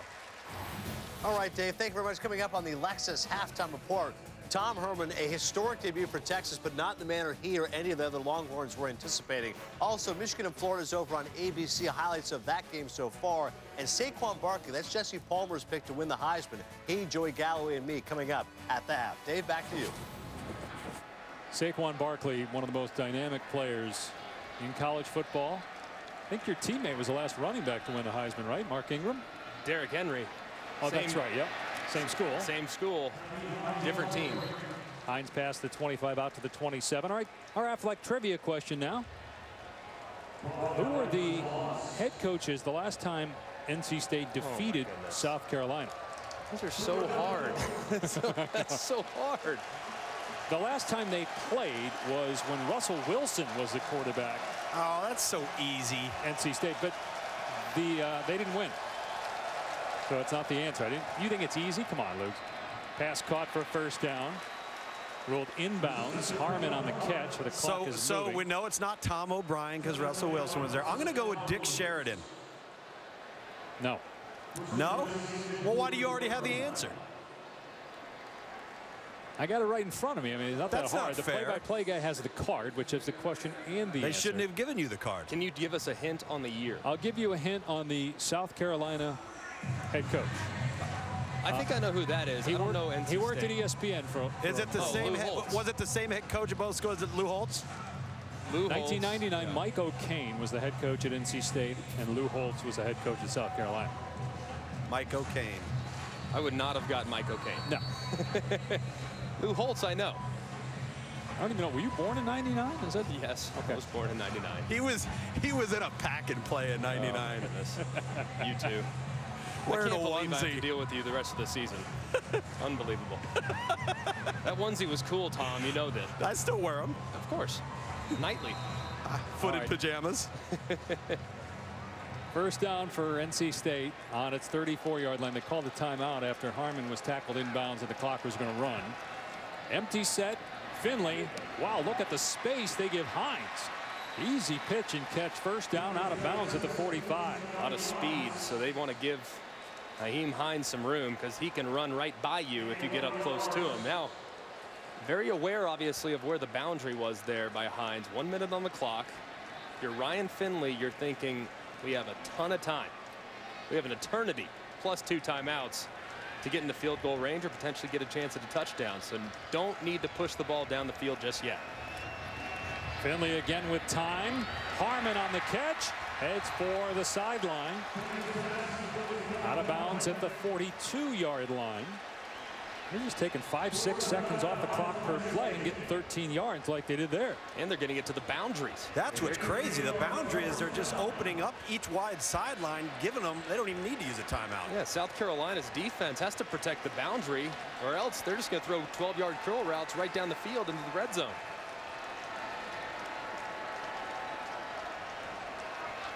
Ryan Finley. Looked like maybe South Carolina was offside. Harmon with another grab. Out of bounds inside the 30. There's a penalty flag down. Looked like he was outside. Offside. Defense number 4. That penalty is declined. Result of a play is the first down. That was Bryson Allen Williams, but they take the play. And will Carson Wise get another chance? He missed from 29 yards. Obviously, NC State hoping they don't have to worry about a field goal. Just an extra point for Carson Wise. Still a lot of off coverage, especially to the field by South Carolina's defense. You can't even see him in the picture there. And they throw it that way, and Stephon Lewis on the catch at the 19. So why do they do that when they get down here in a condensed field? It makes no sense, especially with 45 seconds left and a couple timeouts. I can understand if it's running really low and you're wanting them to use their timeouts, but not here. They're almost already in scoring position if they have a kicker. Yeah. And you don't want to give up free yardage in the red zone. I mean, that's 5-6 yards a pop at the very minimum. And they're running quarters right there with huge cushions on the perimeter. And the issue on top of it to compound it, Greg, is there's no pass rush. So they're not, South Carolina's not talented enough to do that on the back end and still provide pressure with just 4 down. All right, guys, as you've watched South Carolina for a half and know Will Muschamp's history, and as an assistant coach and also at Florida where he had a couple of good seasons. Last year they won twice as many games as the year before. What's the realistic expectation for them this year? Can they be a contender in the East with a quarterback like Jake Bentley, or is that asking too much here in 2017? It's asking too much. This roster is so young. Everything would have to align perfectly for them to advance to Atlanta to the SEC championship. Florida and Georgia, they're just further along in their development and have more guys at their disposal. South Carolina's a little thin. If they stay healthy, though, anything's possible with that offense. Finley has one-on-one coverage, throws end zone incomplete. Let's see who they get there. Do they call it on Lewis or do they call it on the defender? They're calling it on Lewis. Yeah, it looked like he pushed off on the corner. Stephen Montag. Pass interference. Offense, number 12. 15-yard penalty. Remains second down. Yeah, he pushed off on Rashad Fenton that time. And so that's a huge penalty here because, again, you got all these issues with your field goal team. Oh, I don't know about that. Looking at the replay. So that's play on, That's right? a no call to me if I'm in that spot. Now, I understand what the official saw. the left hand of Lewis was on the back of Fenton, and he saw it extend just a little bit. But to me, that's not enough to throw a flag, not a 15-yard flag with the momentum that NC State has. On 2nd and 18. Finley finds Samuels inside the 30, got a chunk of it back. It's 3rd down and about 12 here. NC State with 1 timeout left. Little tempo, guys. Well, they have to here with the clock moving. Still got a timeout. Finley down the sideline, back shoulder caught by Harmon. There's a flag that's thrown late. Harmon out of bounds inside the 5 with 13 seconds left. Are they going to call him for pushing off on Jamarcus King? They shouldn't. That was a great catch. And Jamarcus King never turned around and tried to make a play on the ball. This should be defensive pass interference, if anything. Tell you, Kelvin Harmon, that's a name to watch this year for NC State. True sophomore at 5 touchdowns a year ago. A school record for freshmen. This is on the D. Holding. Defense, number 7. That penalty is declined. The result of the play is a first down. Either way, yeah, you see that right arm extended far beyond that 5-yard cushion mark. Yeah, that's a good call by the official, but a much better catch than it was call. Yeah, Harmon is really talented. He's from Palmyra, New Jersey. Will Muschamp just called a timeout there. Huddle his defense up. They got 13 seconds left, so you got a couple plays. First down and goal on the 4. Trailing by 7. Take a look at this week's rankings brought to you by Goodyear. So number 2, number 8, and number 9 all struggled for a while, but then eventually pulled away. You got Alabama, Florida State tonight, 8 Eastern. Boy, Oklahoma State looked good, didn't they? Against Tulsa? Yeah, they did. Mason Rudolph made a really nice throw look easy multiple times on Thursday night. He is really appeared to have taken the next step as a passer. I'm going to let Ohio State and Washington off the hook for sluggish performances, though. Going into a tough road environment, I understand why they might have come out of the gate a little slow. First and goal on the 4 for NC State. Finley to the end zone, touchdown, Jacoby Myers.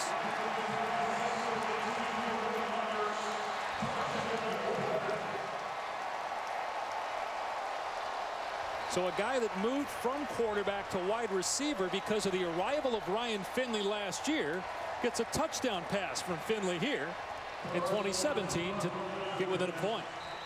What a great 2-minute drive by this NC State offense. Outstanding execution, clock management, and now you're going to kick off with under 10 seconds remaining. That's exactly what you want in an end of half situation. And Wise able to shake off that missed field goal, get the extra point, tie it up. Jacoby Myers just on a little out route, nothing to it, piece of cake. And he gets a little bit of a rub from the outside receiver Harmon. Look at number 3 go inside it, never actually makes contact, forces DJ Smith to go over the top.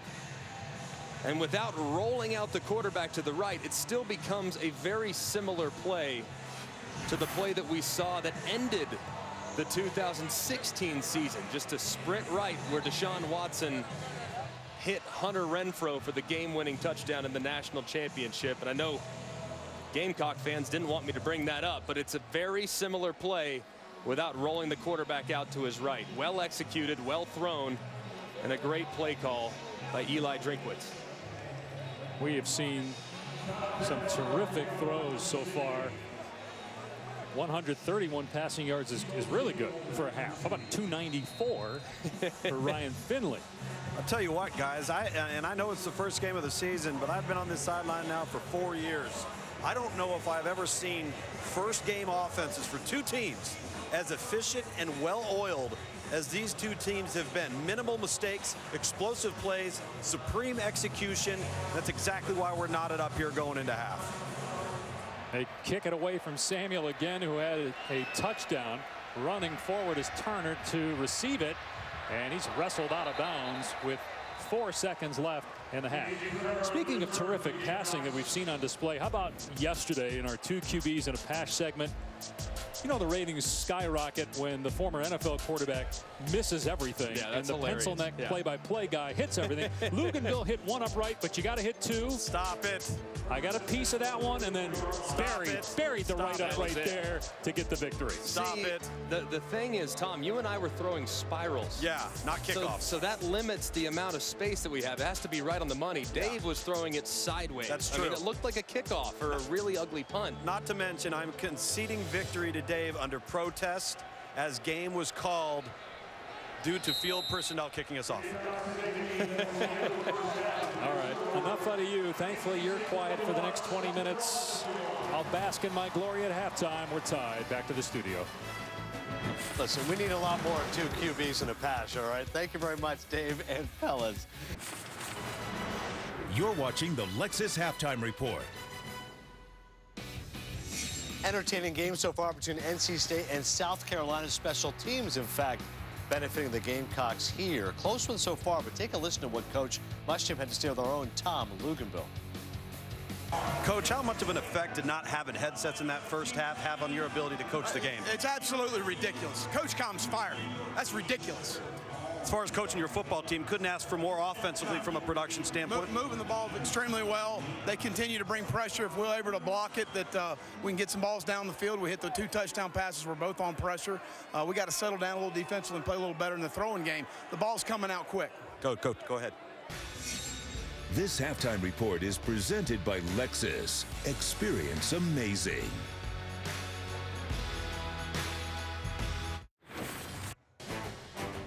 This halftime report is presented by Lexus. Experience amazing.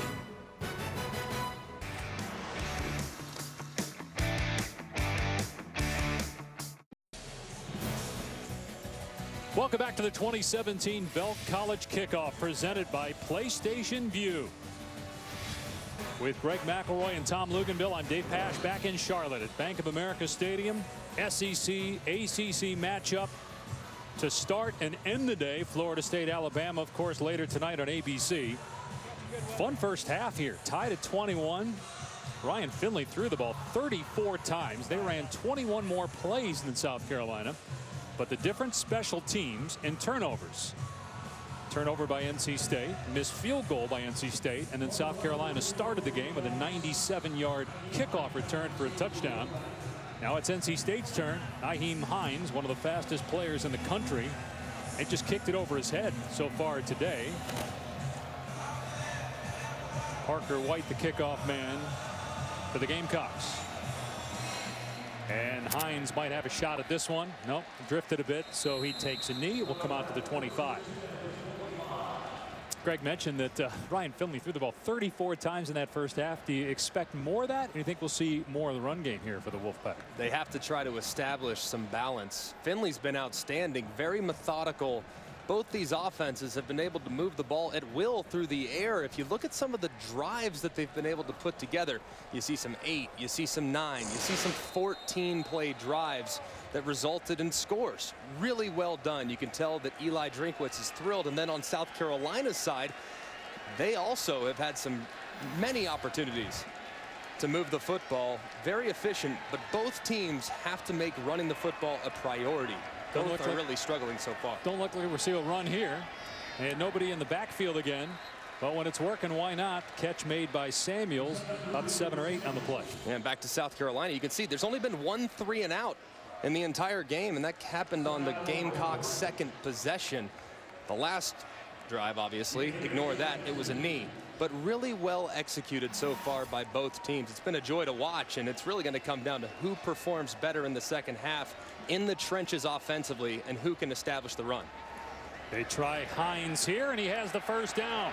They had no rushing yards in the second quarter. They get about 7 on that play. Let's check in with Lugs down on the field.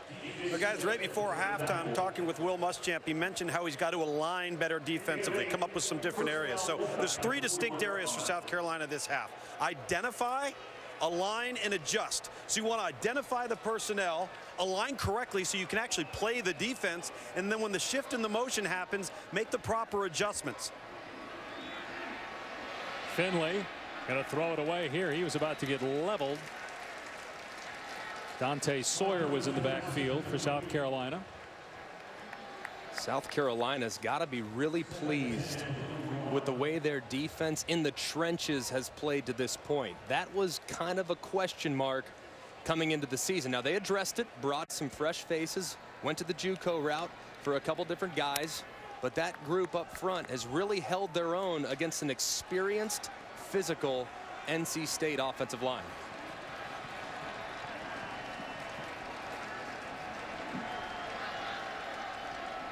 Finley gets hit hard and throws it over the head of the intended receiver, Jacoby Myers. Sky Moore wallops Finley. Tom, this is that alignment. Sky Moore just comes right off the right-hand side, trying to mix up their looks and try to catch Ryan Finley when he doesn't expect pressure. Nicely executed to set up the 3rd and long, Tom. Not near as much cushion in the defensive secondary. Secondary playing confident. That's the adjustments now that they've made in the back end. How about the clean hit by Sky Moore? We saw a big hit last night on Jake Browning of Washington, but it was a clean hit. Guys are learning to get their head out of the way, hit the quarterback, and not get flagged. Finley going to get hit again. Sack at the 38-yard line. Keir Thomas, sophomore from Miami, had 2 sacks all of last year. Keir Thomas, what a great job coming after the quarterback. They weren't real confident in this group being able to rush the passer with just 4.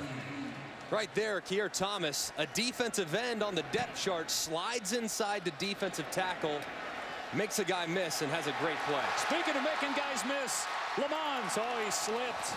They already had a kick return for a touchdown. Lamons thought, you know what, I think I'm going to take this one to the house. But after 28 yards, he lost his footing. Quick sudden burst, starts it to the outside, right upfield. Smart play by South Carolina, too. They could have very easily had a block in the back right there on number 7, Jamarcus King. Instead, he wisely, the senior, stays out of his way and just kind of sets a basketball screen and allows Lamons to get upfield and give the Gamecocks great field position. They'll start at their 49-yard line. Jake Bentley, 10 of 17 passing, 2 touchdowns, had a couple of big runs in that first half.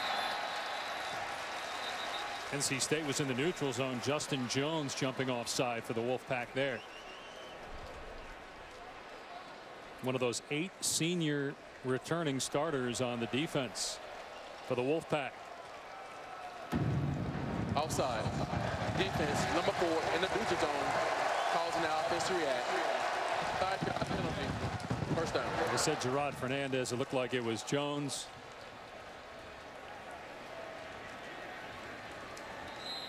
Dave Dorn, a defensive guy. He was the defensive coordinator at Wisconsin.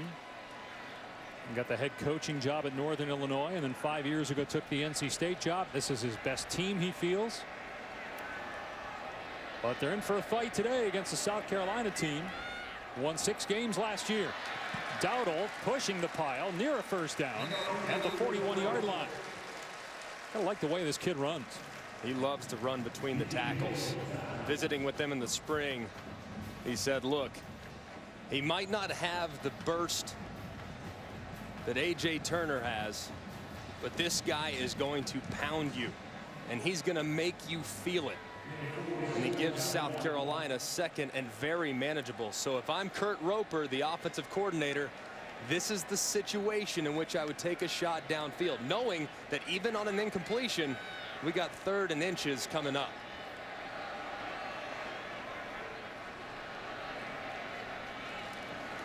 Instead, they keep it on the ground, play it conservatively, and get the first down with Dowdle. There's been so many good running backs at South Carolina the last decade.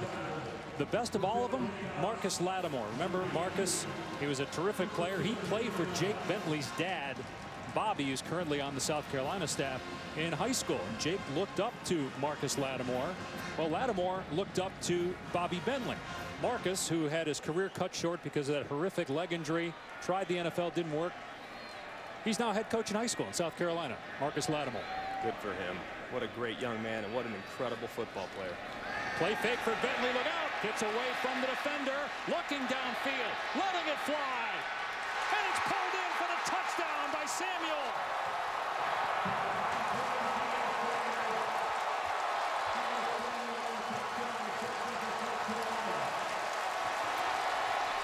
Look at Bentley. Have fun. Samuel's having fun. Wow. What a talent.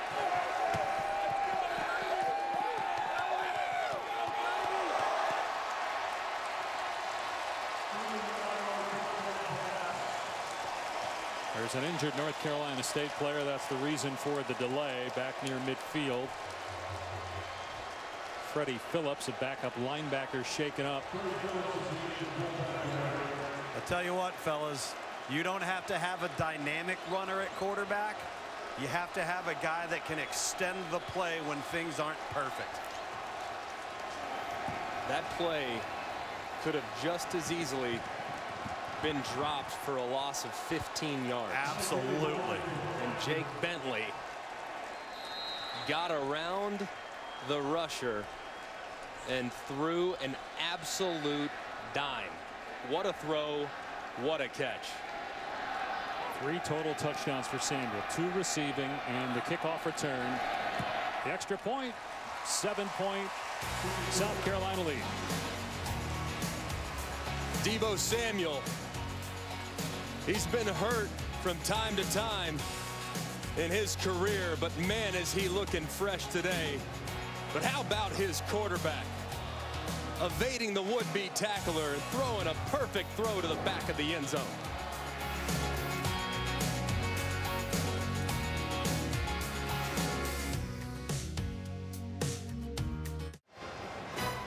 Will Virginia Tech be a contender in the ACC this year? We'll see.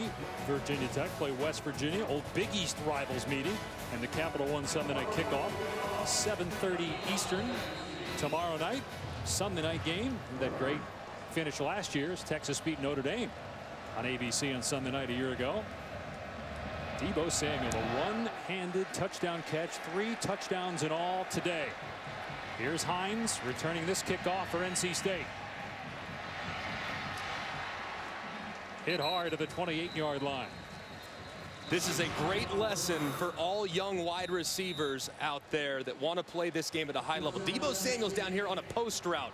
He's just trying to vacate the zone for Hayden Hurst for the throwback. Hayden Hurst is going to be wide open, but Jake Bentley actually gets outside of contain, recognizes that Deebo has nothing but green grass in front of him, and throws a perfect throw to the back corner of the end zone. Not initially supposed to be the intended wide receiver. Hayden Hurst was on the late leak out on the throwback. But Deebo Samuel ran his route as hard as humanly possible and was rewarded with an incredible throw from his quarterback for the touchdown. Saw Phillips getting carted off there, plus offside on South Carolina. Here's a trick play by NC State, but the Gamecocks are not fooled. Lewis is crunched in the backfield. Keir Thomas, who had a sack on the last drive, makes a play here along with Kobe Smith. Tell you what, just a great job by the right-hand side. Now, this is a matchup that I don't like. Ryan Finley evades the block. He's supposed to secure the edge. Keir Thomas got too far vertical, and Finley couldn't block him. Therefore, it results in a huge loss on first down for the Pack. Loss of 6. Here's Harmon. Lifted up and dropped at the 32, so he gets 6 of it back. Eldridge Thompson made the tackle, so 3rd down and long now. I'll tell you what, 3rd and long now, each of the last 2 series. Every time South Carolina's had momentum, NC State has had an answer with the following drive, but back-to-back 3rd and 10s for this this offense to open up the third quarter for NC State.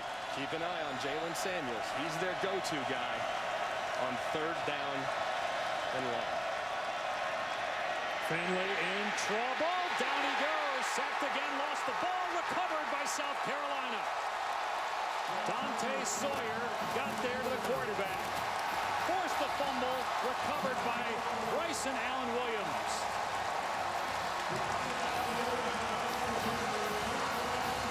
Second lost fumble by NC State. Let's see if Finley was down.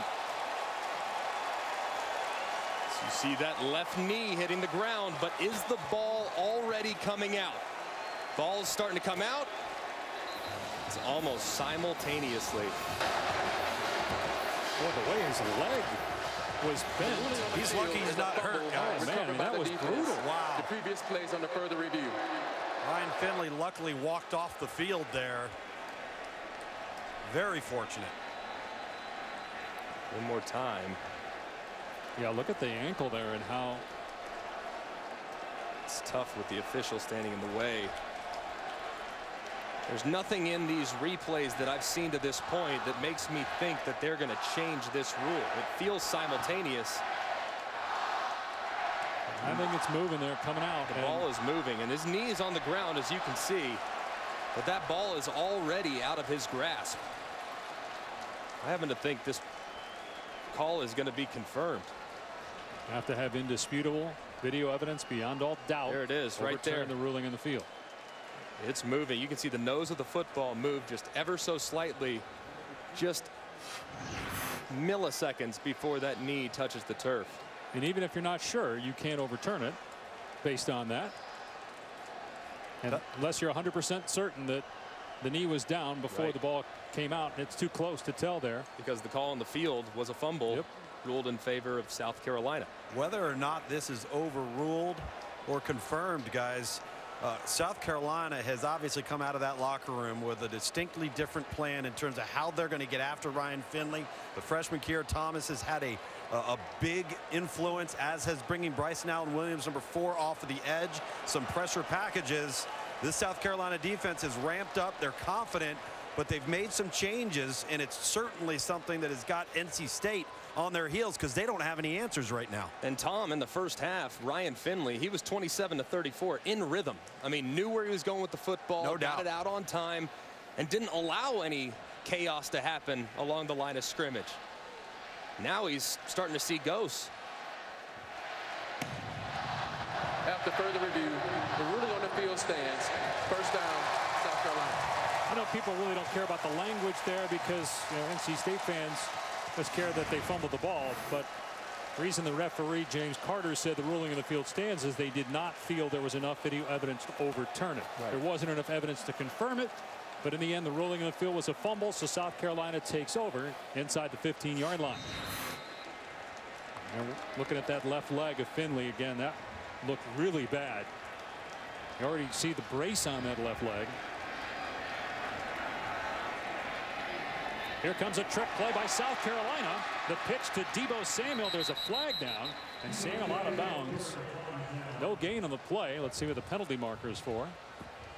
Get it to the hot guy, right? Like hoops, just get it to the guy with a hot hand. I'll tell you what, he's caught 2 touchdowns and then returned to kickoff. Might as well let him run it. Illegal formation. Be careful in the red area doing that, though. You've got momentum. You don't want to maybe get a negative play that can concern you a little bit. I think that right now he's Steph Curry. Just get him the ball. Yeah, just feed him. Find a way to feed him. I mean, he is. Now, he battled some issues early in his career when it came to soft tissue, hamstring issues, things that have kept him sidelined. But now he's finally healthy. He's finally at a place where he has the flexibility necessary to play a full season. And man, is he a weapon for this Gamecocks offense. 51 catches the final 7 games of last year. Those were all starts by this guy, Jake Bentley. And Bentley throwing to him again. Samuel on the catch inside the 10.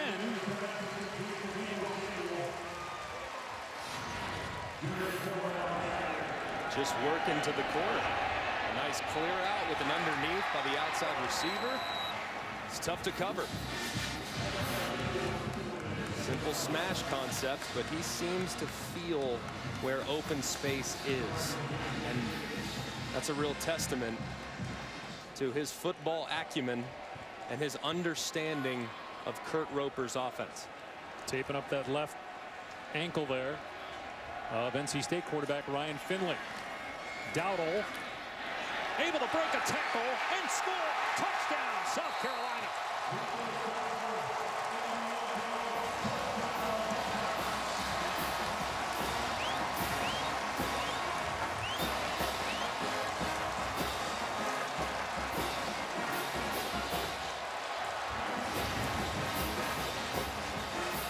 Just simple little counter to the right-hand side, or even a weak side power. Little down and a pull and a wrap. One broken tackle and pay dirt. That's the second missed tackle that's led to a big play by Bradley Chubb. All-America candidate for NC State.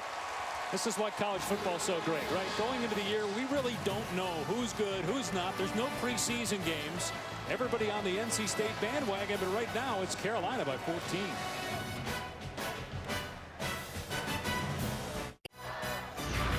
ESPN College Football, brought to you by Pizza Hut. Put every dollar you spend toward unlimited pizza points with Pizza Hut's Hut Rewards.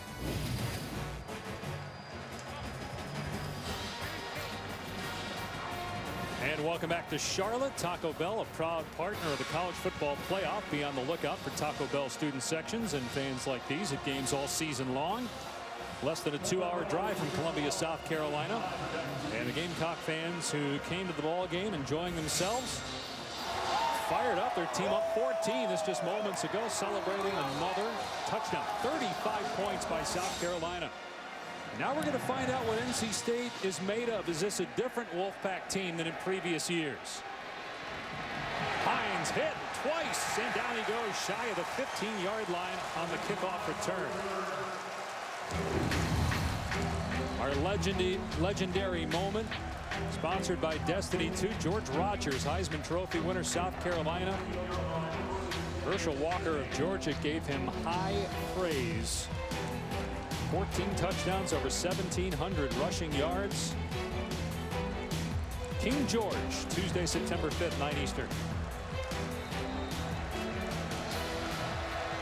14 points off turnovers for South Carolina. Ryan Finley, who had that awkward landing. You see that left foot with red tape on it now.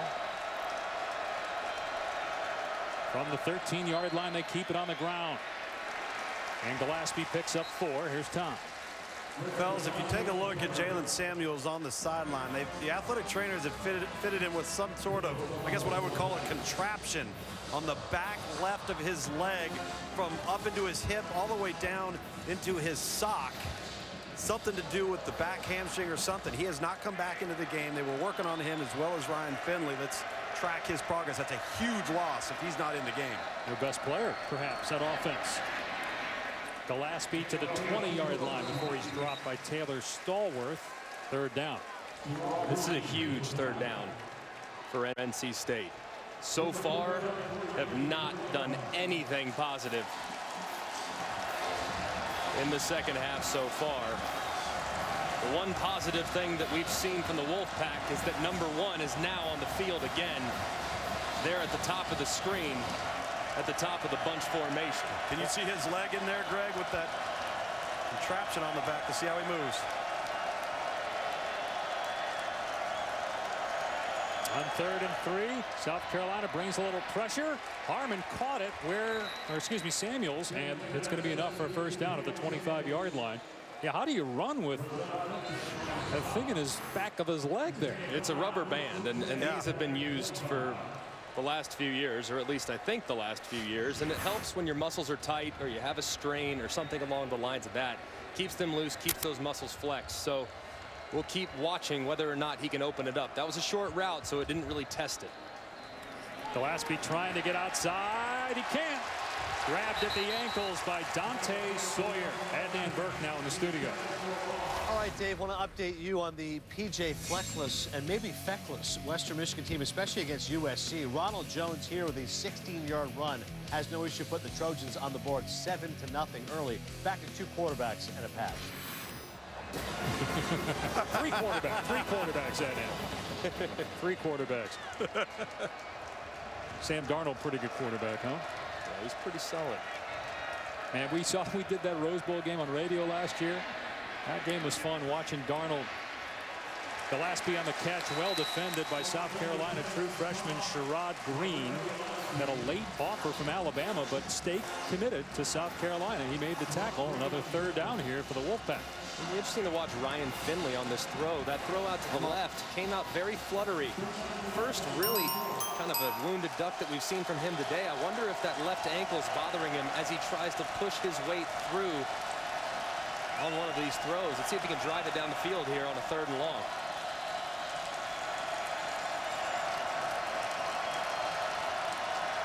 He told us when we met with him the other day that the deep ball was his biggest area of weakness a year ago. Going to need to throw this one down the field, but he can't even get it off. Sacked at the 20-yard line. DJ Wanham has been all over the field. This defensive line for South Carolina balling today. Wanham just coming from the left-hand side. This play just took too long. You see Finley hitch. At some point, you have to understand when you need to cut it loose. Wanham did win inside, but didn't win initially. Wonder if Finley, obviously Will Muschamp made some adjustments at halftime. Lamont's hit. That's no flag apparently. Wow, didn't look like they gave Lamont any room there. Yeah, those adjustments, though, like I referenced for South Carolina, man, they're paying off in the biggest way possible.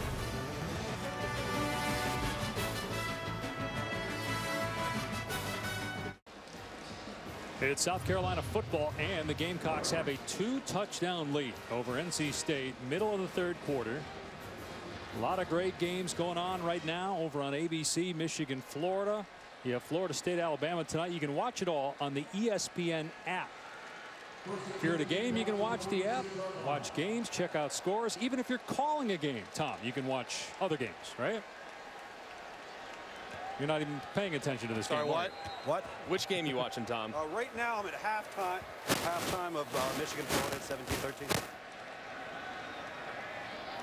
I was going to give him this credit for multitasking, yet he's not even focused on this game. Incompletion, they're trying to hit Hurst out in space there. Trying to get the ball in Hayden Hurst's hand for the first time in a while. Yeah, haven't had many opportunities to get him involved. Of course, the touchdown, the deep touchdown to Deebo Samuel was actually intended, the way it was drawn up, to be a throwback to Hurst. So trying to feature him these last few drives and just haven't had the chance. You see that NC State is trying to take him away and make him a point of emphasis defensively. Big series defensively for the Wolfpack.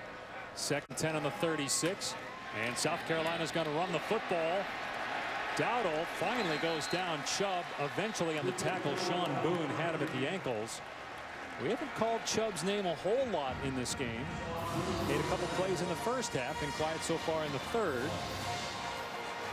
Had a few near misses, though. Jake Bentley actually converted 2 third downs with his legs, and had it been a half-yard here or there, Chubb would have had 2 sacks on both of those 2 plays. So he's been in the backfield, just hasn't made his presence felt yet. But keep an eye on the All-American number 9 right here off the edge on a 3rd and long. They move him inside there on that 3rd down. They throw away from him to Edwards on the screen, and he is bottled up at the 39-yard line, forcing a punt. That was big for NC State defensively that time. I like that call right there, Greg, because Will Muschamp, from a defensive perspective, he sees a long field, and his defense is playing great football right now. So why not give yourself a chance in the kicking game to keep that defense fired up with the momentum and force NC State to go the length? They have struggled to put together any type of effective efficiency here in the 3rd quarter. That and NC State's defensive line's great pass rushing group, so his screen makes all the sense in the world. Right now, looking like NC State might take a chance to run at this one. Hope to hold up. He shanked it. But he gets a decent bounce. It will be down around the 21-yard line. Team building by South Carolina in the offseason. An early wake-up call to get to Fort Jackson for military training exercises. If you're going to put in the hard work, you got to let the kids have some fun too. Then a trip to the lake house. Saban did this with you guys all the time, right? You guys would go in the lake and go tubing. Believe it or not, Coach Saban lives on the lake, so I did go tubing off the back of Coach Saban's boat, except I was a little scared. He got a little diabolical from time to time with me on the tube. That's because you weren't wearing your floaties. That's true. So maybe Muschamp got it from Saban. They coached together at LSU, won a championship. That's true. Jimbo Fisher on that staff as well. Saban and Fisher square off tonight. Samuels trying to get outside. South Carolina all over that. That's a loss on the play of about 2 yards. TJ Brunson there. And Tom, I've been really impressed with how this South Carolina defense in the second half, how they have not gotten out of position. They've been good in pursuit. They've contained. Right. They've been stout against the run. They, of course, forced the turnover. Very good looking group right now with the starters out there. Travaris Robinson, defensive coordinator. I don't know if that was a broken play or design. Finley throws into triple coverage, and it's knocked away by DJ Smith.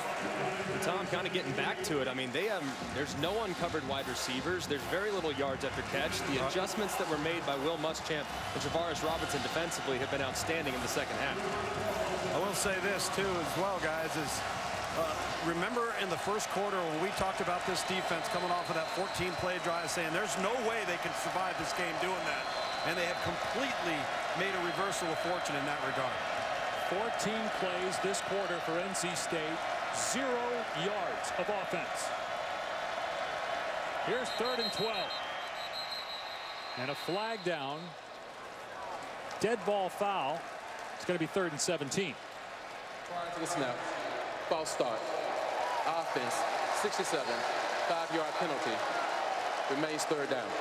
We're going to get Justin Witt, the redshirt freshman, for a false start. And the reason why he false started, he had number 4, Bryson Allen Williams, the linebacker / defensive end for the Gamecocks, who is a handful coming off the edge. Very, very fast. So Witt tried to get a bit of a head start, and the officials called him out on it. We had a feeling South Carolina was going to be potent offensively, but the defense really been outstanding in this game.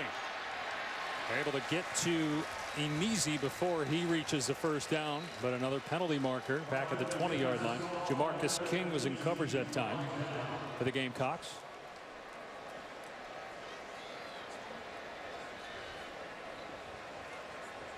If it's on NC State, you would imagine South Carolina will just decline.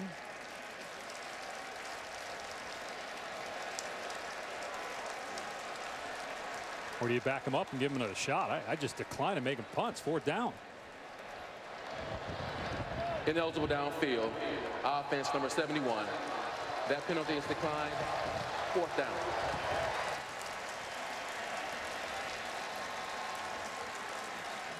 It's twice we've seen ineligible downfield today in a relatively clean game. It's been kind of a point of emphasis the last couple years by the officiating group. This group being from the SEC, making sure that linemen don't get downfield, and some of those RPO concepts is very difficult on an official. Excellent punt. Lamons, what is he thinking? Muffs the ball and is able to recover it at the 3-yard line. Tried to catch it over his head. The 69-yard punt, and almost a game changer. Disaster. But he was able to cover it up back at the 3-yard line. Chris Lamons tried to make a play, but he really didn't have to. Just let it go.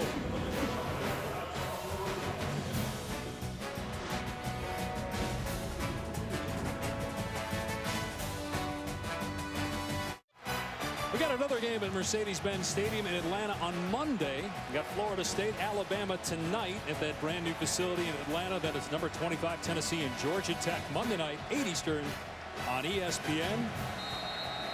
South Carolina backed up inside its 5 after Chris Lamons tried to field that punt.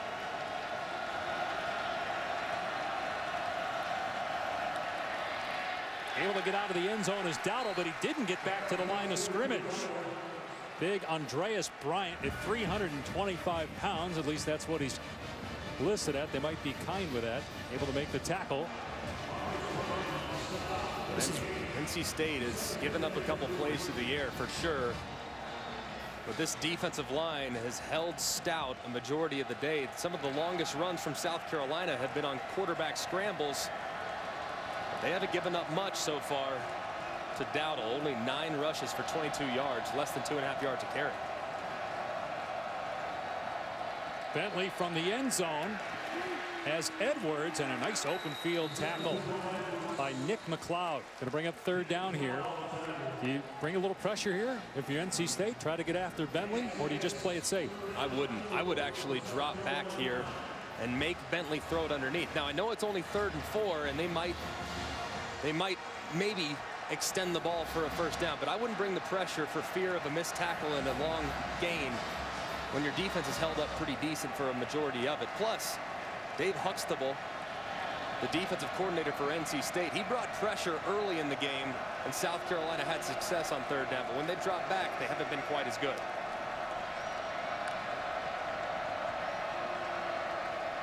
Bentley rolling out, and that pass off the mark. It was short of the line to gain anyway. Had Shi Smith caught it, NC State brought a little pressure that time. 4th down. I just don't understand that. As a right-handed passer, rolling to your left into pressure is extremely difficult to do. So why do coaches always call that, though? Well, that time they're on the right hash, so they want more field to work with. But if you're not on the left hash, that play should be dead altogether on 3rd down. You have 100 plays in your playbook that you could run in that situation that would be more effective than that. Now, I love it if you're on the left hash rolling to the right, but right hash rolling left, it's so hard on a right-hander. See if NC State comes after this punt. Charlton's 1st year punting the football. Had a penalty flag down, the play clock at 0. Delay of game. Kicking team. Half the distance. 4th down. Can't make that mistake if you're South Carolina. Again, you've got a new punter this year. Sophomore Joseph Charlton. Don't give the long snapper as much room, and you got a dangerous returner in Nyheim Hines, who's standing in South Carolina territory.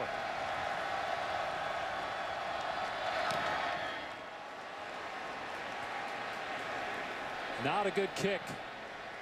Hines fields it.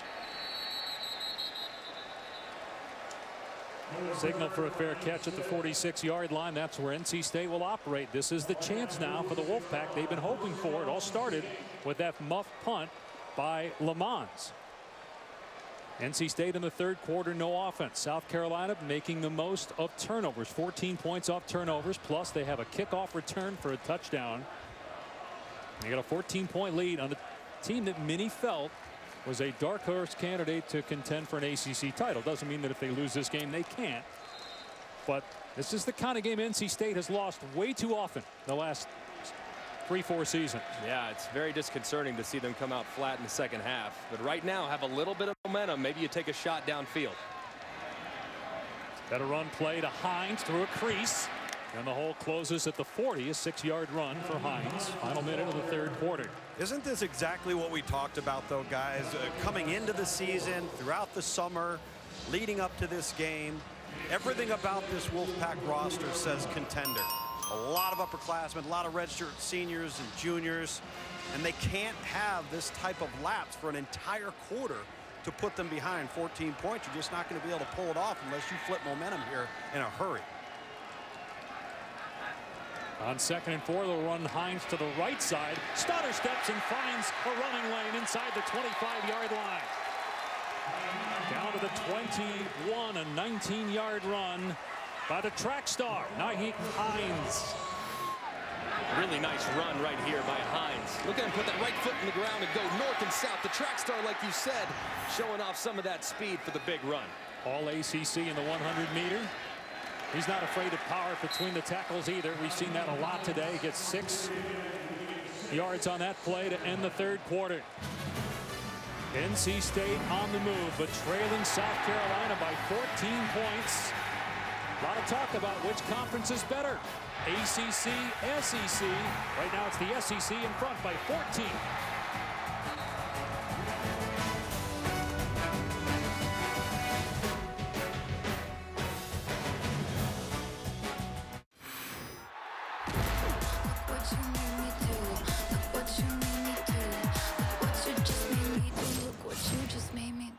of the best coaches in college football. Jimbo Fisher once worked for Nick Saban. They'll square off tonight. You know what I learned today? I didn't know about Jimbo Fisher. According to Nick Saban, got a great jump shot. That's what I heard. I heard that too. I heard Nick Saban's a good distributor on the perimeter too. Pretty well done. Had both coaches on game day today. Gillespie trying to find a hole. He'll be short of the line to gain, so it'll be 3rd down and 1 here for NC State. That's why both of those coaches want to recruit guys that play multiple sports, man, especially basketball. I remember Bob Stoops, when he was recruiting DeMarco Murray, he decided to offer him because he was at a basketball game. He was the best player on the court. Wow. 3rd and 1. Gillespie has the first down, drags defenders to the 7-yard line. So it's 1st and goal here for NC State. That's a nice strong run and a nice surge up front for NC State's offensive line. You see a lot of hands on the hips of South Carolina defensive linemen right now. That tells you they're a little bit fatigued. Now NC State about to snap their 72nd offensive play. You have to wonder if fatigue will start to play a factor here as the 4th quarter progresses. It's amazing. They've run 30 more plays than their opponent. They're down 2 scores. Make that close to 1 score. We'll see where they mark Hines down. Tackled at the 1 as he got upended by Brunson. You said he ran track. Did he run hurdles? His twin sister does. His twin sister's actually a hurdler at NC State. What an acrobatic play. Ouch. They run him again, and he won't get there. It'll be 3rd and goal. Rice and Allen Williams got him first. Surprised we haven't seen Gillespie. Here he comes. He's the bigger of the 2 backs that NC State's going to be using today. He's 225 pounds, number 25. He specializes in short yardage and north-south rushing. Expect him to potentially get it here. With all the field goal problems, you got to be in 4 down, right? Absolutely. Down 2 scores, 4th quarter. They're going to run Gillespie, able to muscle his way to the goal line. No signal yet. The ball's on the ground. They ruled that not only was he down, but he didn't get into the end zone. Boy, I thought he did with that surge. Forward progress was stopped really close. Man, that was a grown man tackle defensively. I mean, there is not a lot of defenders that can stop 225 pounds breathing fire straight at you. Sky Moore-Ken. I know Gamecock fans are fired up to see him back on the field for stops like that. Led the team in tackles his first 3 seasons and missed last year with a neck injury. He's had some big hits today, and NC State going for it on 4th and goal. Jalen Samuels is the back. Play action. Samuels adjusts and makes the catch. Touchdown, NC State.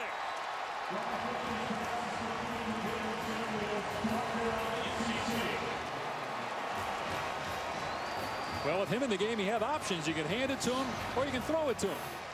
Or he could throw it. He threw a touchdown last year. What an incredible catch by Jalen Samuels. Not a pretty throw from Ryan Finley. Not one that he'll remember fondly, throwing it that far behind the intended wide receiver. But your receiver always makes you right when he's a star. And that's exactly what Jalen Samuels was on that play. Again, it started with that muff punt by Chris Lamons that pushed the ball back inside the 5. Then NC State got field position off a bad punt. They marched down the field and score. And with Carson Wise's extra point, it's a 7-point game. Call this play the 321 loop pass right. You fake underneath. You run your running back right to the front pylon, and you cash it in for a touchdown.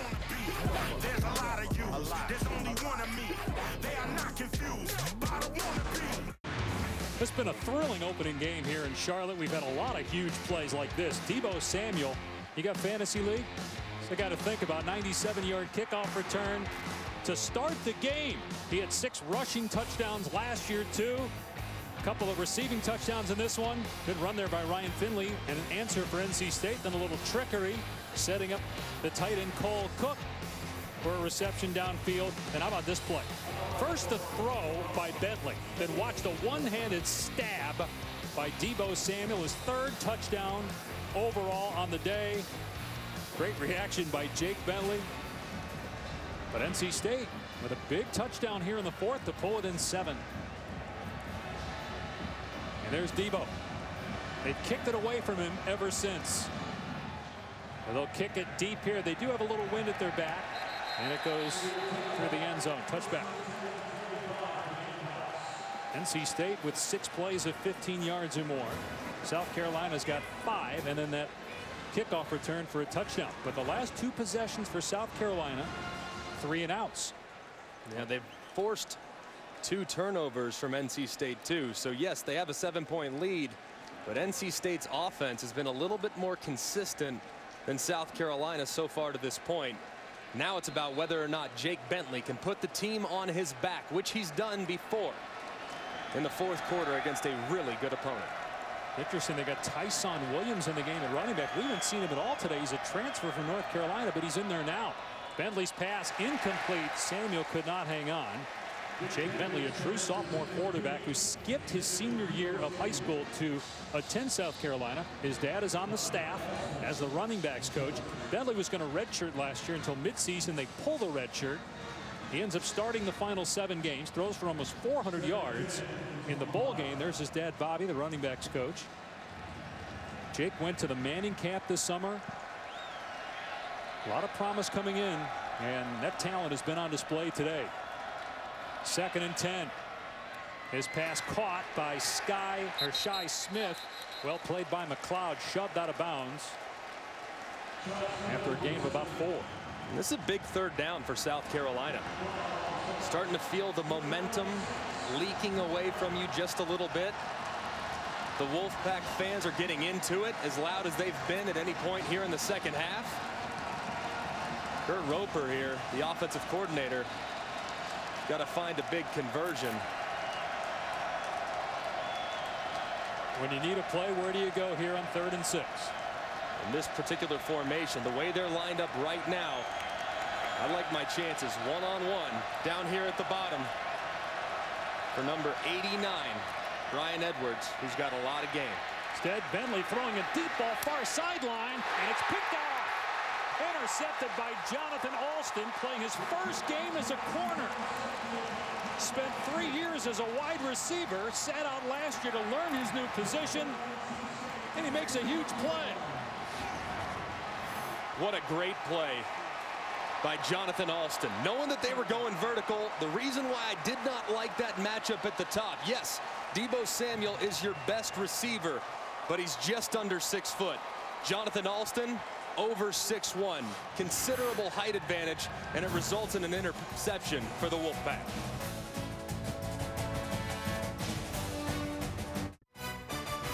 ESPN College Football is presented by PlayStation Vue. Watch the biggest moments in sports. Try it free today.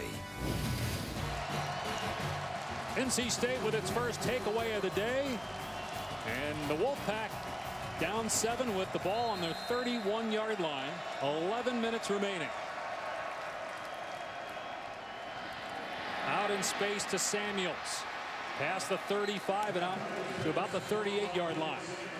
Fellas, you can really feel the air just coming out of the balloon on this South Carolina sideline. You can see it in body language. You can see it on the faces of the players. Coaches are pacing nervously. Remember, with 3 minutes to go in the 3rd quarter, NC State had 14 offensive plays in 0 yards. Now all the momentum is on the red sideline, and they can feel it over there. It's a totally different stadium right now than it was 10 minutes ago. Play action here. Finley down the sideline. Beautiful grab. C.J. Riley inbounds, makes the catch at the 41-yard line. Let's make sure that he got down in bounds, secures the catch. You can see clearly that left foot comes down. The ball doesn't move at all. Really nice catch from the 6'4" freshman with a lot of promise. Runs a 4.48 40, fastest on the team. Here's Gillespie getting the carry. 8 of 2. Boy, this would be huge for Ryan Finley, who is trying to win over his teammates. He won the starting job last year from Jalen McClendon, who was a team favorite, and Finley didn't get there until June. He was a grad transfer from Boise State. It was an up-and-down season. This would be certainly a way to win your teammates over. You lead your club back to a victory when you've been down by 14 points, if you can pull it off. Tried to tie it up here on this drive. 2nd and 8. Finley has a receiver. It's Lewis. He'll come up short of the first down by about 3 yards. Yeah, and Eli Drinkwitz trying to make this 3rd and manageable. This is a big 3rd down right here in plus territory. Could potentially very easily be 4-down territory. So wouldn't be surprised to see Drinkwitz lead toward the run right here. And then know that he can come back on 4th down and potentially get it, knowing their issues that they have at kicker. Already missed a field goal in this game. Missed 8 field goals last year. Be about a 50-yarder anyway. 3rd and 3. Samuels comes open, has the first down. There's a flag. They might get NC State here for a pick. I think that's what they're going to get. If you look at the man on the top of the bunch, he doesn't run a route. He just blocks the guy right over the top of him, allowing for that pick play to occur.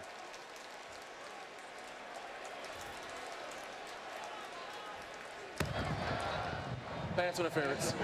Offense, number 48. 15-yard penalty from the previous spot. Remains 3rd down. Just watch right here what happens with Cole Luke. He just runs right up and blocks. That's not a route. Has to figure out a way to make that look like you're intending to get open. Instead, Cole Cook just drove his feet and made it an easy call for the official.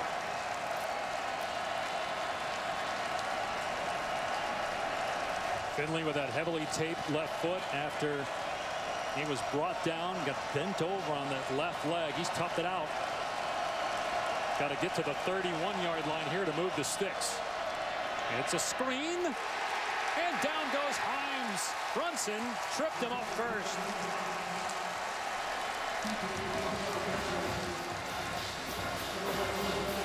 Just a massive penalty. You have 3rd and short with so much momentum. Then you have a 15-yard penalty that backs you up, Tom. And then all of a sudden you're punting, giving South Carolina a lot of momentum. No question, Greg. And when you're doing that pick and the rub route, if you're the receiver and you're trying to pick and rub off of that, we'll get back to it here in just 1 second. Lamons lets that one go. You try and pick and rub. It's a good punt, good recovery. You try and pick and rub. If I'm the receiver, all right, and the offense is going this way, if my shoulders are going parallel like that, I'm going to get called for a block. If I'm here, I'm fine.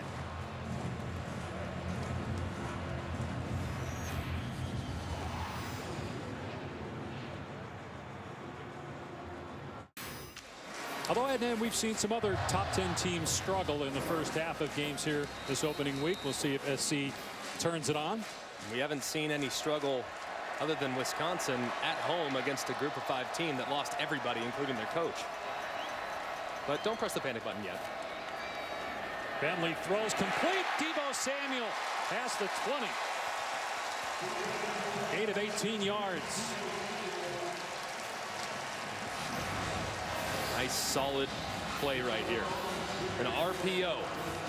Play was actually a run play, but they called a slant to Deebo Samuel. And if there's no one in that slant window, Jake Bentley has freedom to throw it.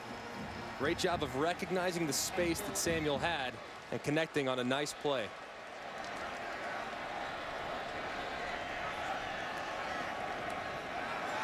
They go to Samuel again. This time it's off the mark. They've targeted Samuel the last 3 passes. The first time it was an interception. And you look at their last 3 drives. Now they've had some poor field position, which hasn't helped, but punt, and then that pick that we just mentioned. Yeah, they have to find something. Jake Bentley, the last few drives, hasn't been as accurate. He's missed a bubble route. He's missed low on a quick out route. he needs to dial it back in, because this offense, the entire season, is going to be predicated on him being accurate and making good decisions. NC State stacking the box here for 2nd and 10. They run Dowdle, and Dowdle only gets a yard. NC State expecting run that time. Bradley Chubb there with the stop for the Wolfpack. So you got 3rd and long here with a clock at 7:13 and counting. Keep in mind, this is huge, guys, because South Carolina in their punt game has been abysmal today.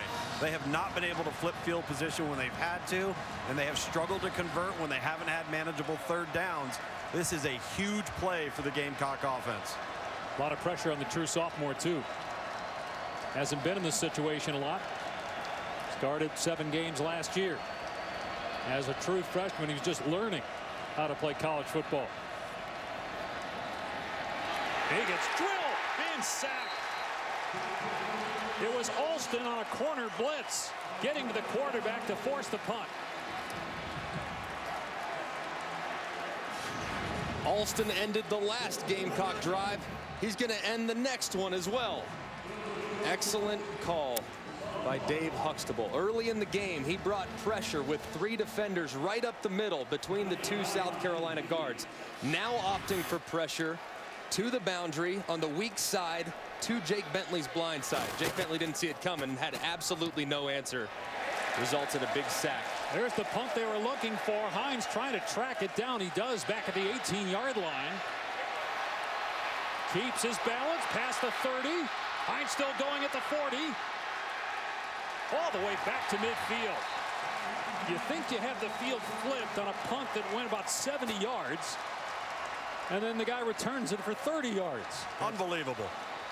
Great punt, but sometimes you can outkick that coverage, and that's what happened there.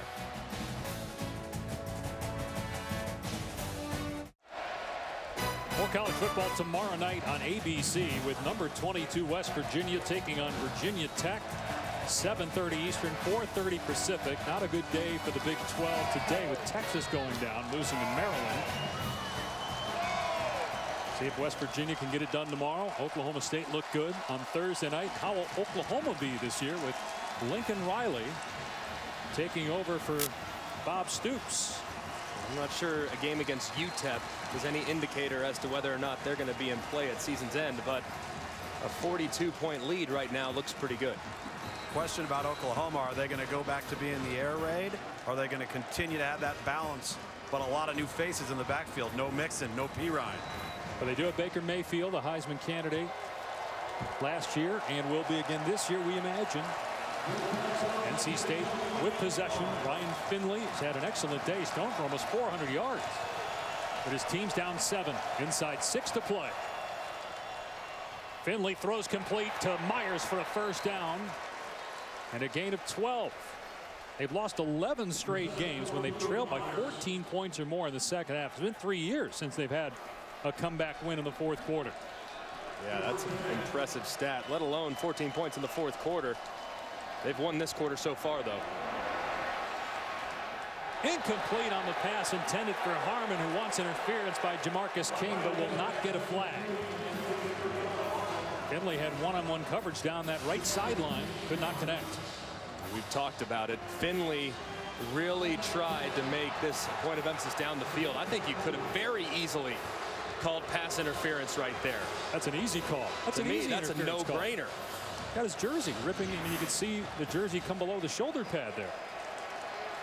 That's pass interference. I don't care what anybody says. Instead, it's 2nd and 10 for NC State. Finley finds Samuels, trying to set up blocks for him on that wide receiver screen. Gain of 4 to the 36-yard line. No, Greg, as we approach the 5-minute mark here, you and I were talking about defensive fatigue for South Carolina, the lack of depth. No doubt they've made great adjustments here in the second half to apply pressure, play better in the secondary, but from field level, they're just hanging on right now from a numbers standpoint. At some point, Luke, they have to make an adjustment to stop number 1. Yep. Jalen Samuels in the slot. Lined up against a true freshman in Jamias Williams. They just motioned Jacoby Myers away from him, so he's matched up one-on-one now with a freshman. Finley looking that way. Samuels adjusts, can't come up with a play, incomplete. Jamias Williams, the true freshman, in coverage. And so it's 4th down, and it's go time for NC State. Yeah, you knew exactly where the ball was going to go. Yep. Jalen Samuels has 13 receptions and has been targeted 16 times, several of which on 3rd down. You see that ball pop up and incomplete. Still an opportunity, though, in plus territory to potentially get it here on 4th down. Do you target him a 16th time? Absolutely. The freshman's there again, 21-on-1. Just keep an eye on number 1. Going to call a timeout, but they have the same matchup there. 4th and 5. 2 timeouts remaining for NC State. Let's take a break and check in with Ed and Burke in the studio. All right, Dave, just want to tell you about our PlayStation View multi-view. Appalachian State and Georgia should be coming up right here on ESPN. Is now underway. It's currently on ESPN News. And Michigan and Florida is through 3. The Wolverines currently leading it by 9 against the Gators team that's won 27 straight season openers. So Welton, Spate and company have the lead. We'll see if they can hold on ABC. Dave, back to you. Before we get to this play, are you surprised by Michigan being up by 9 against Florida? I'm not. I mean, obviously, so much has been made of the suspensions for the Florida Gators. 10 guys that are not suited up, nor are they in Dallas to participate in this game. But the problem remains. When is Florida going to identify a quarterback? Felipe Franks started today, but by all accounts, he has not played well under any circumstance. But one guy that has played well at quarterback today is Ryan Finley. And he's got a chance here on 4th down to keep the drive alive. Right now, it looks like South Carolina might be bringing a little bit of pressure. Not a lot of guys deep in the secondary. And they bring Samuels in motion here. He's the go-to guy. 4th and 5 for NC State. Finley for Samuels, makes the catch, stretches out, lost the ball. They say that he caught it, and then he was down. Did he get the 1st down? It's all going to depend on the spot.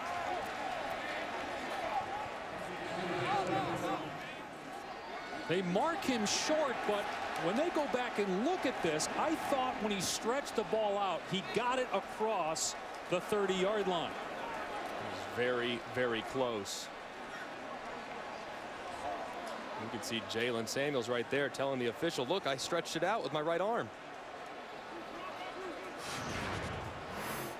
Of course, we have to say the yellow line is not official, but it's pretty darn close. Let's see here with that left arm. He's not down there. He's still alive, and it appears he got it to the 30-yard line. Will that be enough, though, to move the chains? They're coming out to measure, but again, every play is reviewed. This angle is going to be tough to see exactly where that ball came down, but it appears to me as though the nose of the football was far enough. He didn't get it based on measurement. We'll see if instant replay, though, has the final say.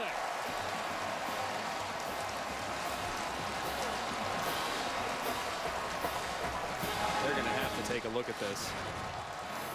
That spot to me looks like it's off by about 1/3 of a yard, maybe even 1/2 of a yard based on the replay that we saw. He's down there, and again, it looks like the ball is at the 30. The ruling on the field is that the runner was short of the line of game. The previous play is under further review. Now, the other question is, even if he gets to the 30, is that enough to move the chains? They may have to reset the ball and measure again. And is there indisputable video evidence to change where the ball is going to be spotted? A lot of things to take into account right here. A big review for the officials. And you saw where the line judge was positioned. He was behind the receiver. He wasn't down the line on that play, so it was impossible for him to rightly spot the football. Tom, you were at field level, standing just a couple yards away from where Samuels went down. Did it appear from your angle as though he got the 1st down? When the hand came down and the ball came down and came loose, it was right just prior to the 30-yard line.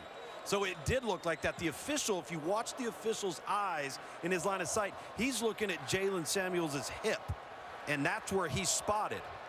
But look how far back he is. He's 5 yards behind. How can he see down the line whether Samuel stretches it out? Right. You guys notice they ran the same play 2 plays in a row.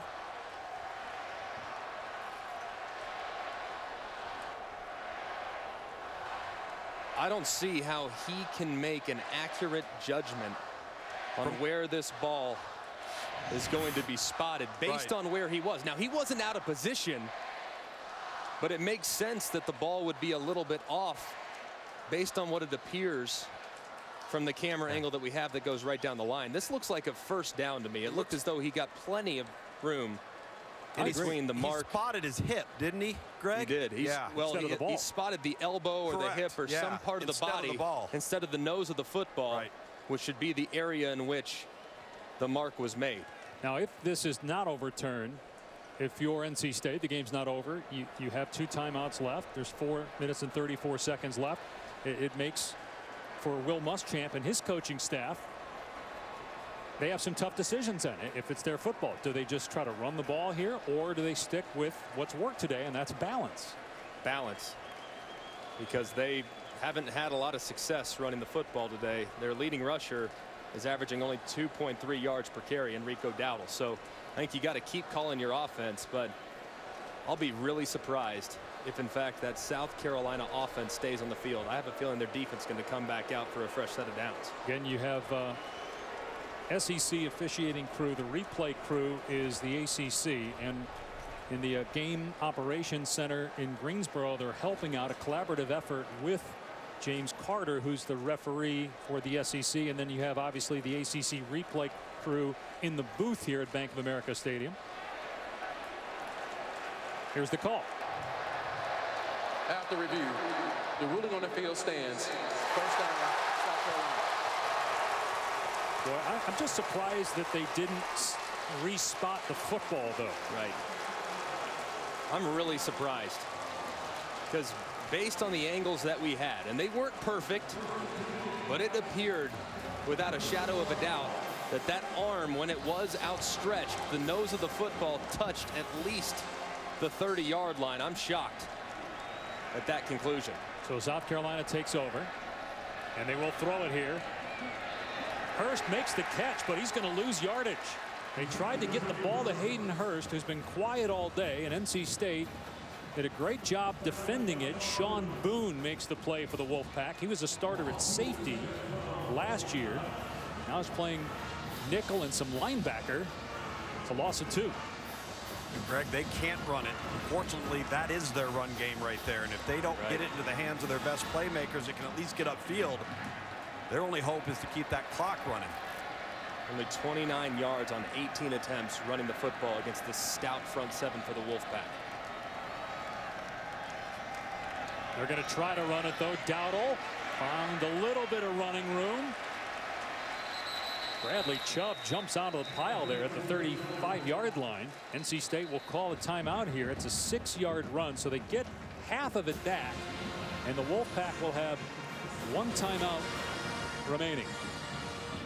All right, regardless, Greg and Tom, of how this game finishes and who wins this game, what do we think we've learned about each team today? Because NC State was a darling for many people, picking them to be a contender in the ACC, and a lot of people thought South Carolina was an improved team and maybe could contend in the SEC East. Yeah, well, first of all, NC State, they've made a number of mistakes, 2 turnovers and a special teams touchdown, so they have to eliminate those mistakes.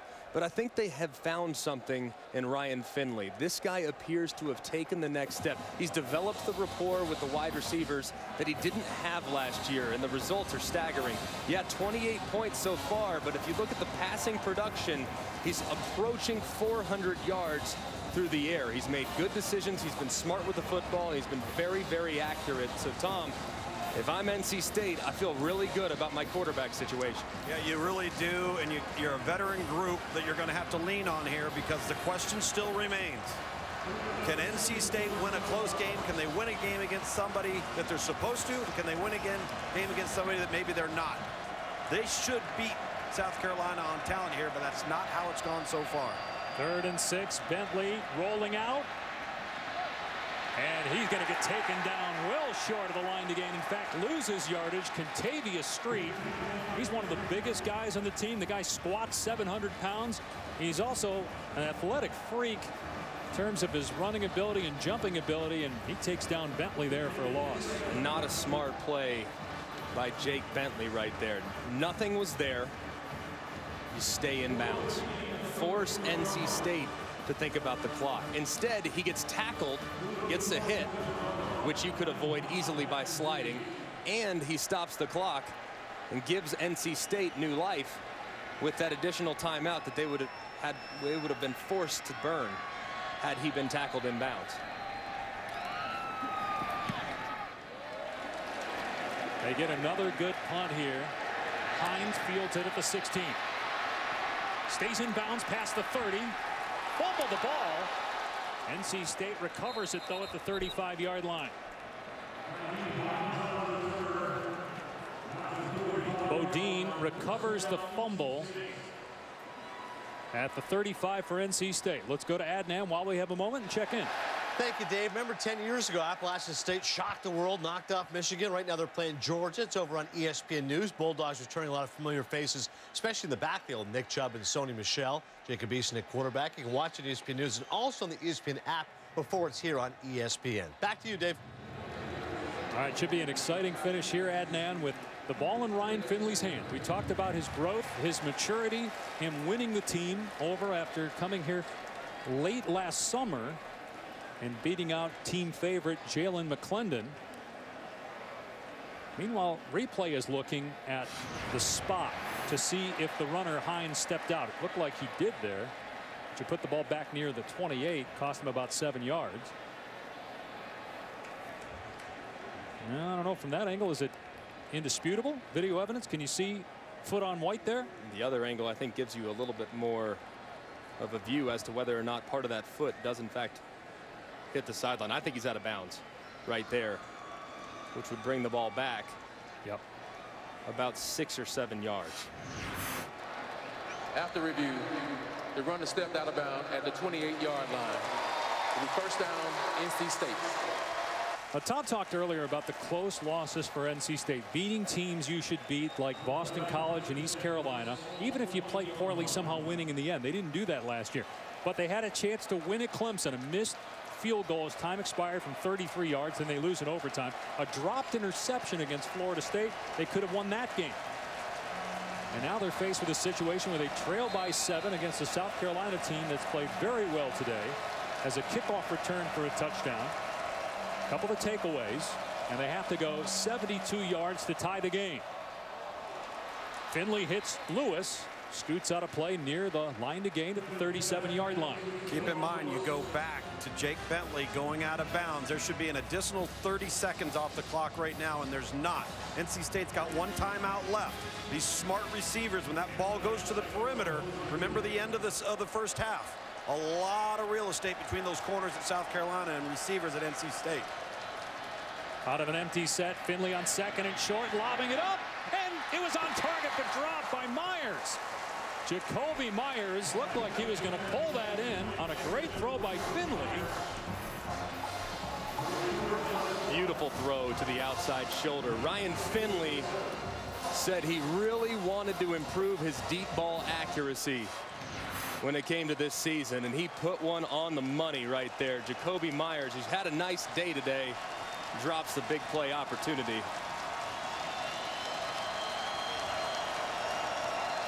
Third down and 1. They'll keep it on the ground. Hines, pass midfield. He fumbles it again. South Carolina recovers it at the 42.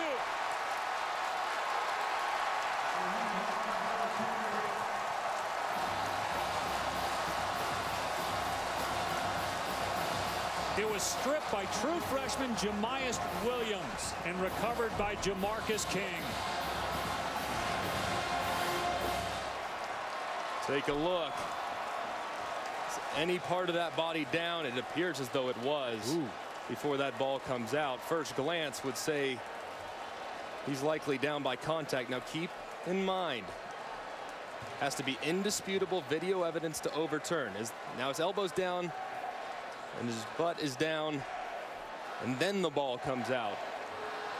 Problem is, from that angle, you can't really see the ball if the ball's moving at all, right? Can't see it, yeah. Well, we get this angle here.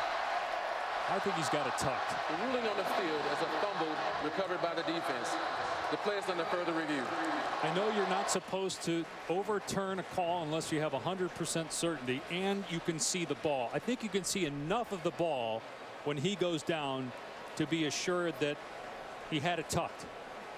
So there he's down, and then the ball pops out. But you can't see the ball. Did you see enough of it, though, on the other angle, enough of it to assume that he's got it in his hand? Or is there still doubt? There's still doubt from me. Tom, did you have a chance to take a look at it from where you're standing on the field? I did, and that is the problem. In all likelihood, the ball is tucked. But if you can't see the football in its entirety, from when he gets tackled by Jamias Williams, 21, in the attempted strip and then goes down, you cannot, by rule, overturn that. It doesn't matter what you think the ball is doing.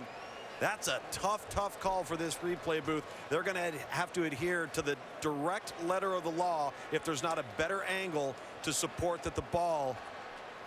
It's got to be indisputable video evidence beyond all doubt. But again, I think you see enough of the ball, not from this angle. There was another angle we showed you. I think you see enough of the ball as he's going down that he's got it, that he has possession. Should be able to see it here. There he's got the ball and he's down. He's got. See, but you can't tell for certain that he's down right there because of the defender that slid in front. So this is a very difficult call. But I think you could combine the two angles. This angle here, which shows the left leg down right there. Think about it, guys. There was far more evidence to overturn that spot on the previous series than there is to overturn this. And they didn't overturn that. I think this should get overturned. I think he should be down. And sometimes when they overturn a ruling, they take time because they have to adjust the clock. They have to figure out where to spot the ball.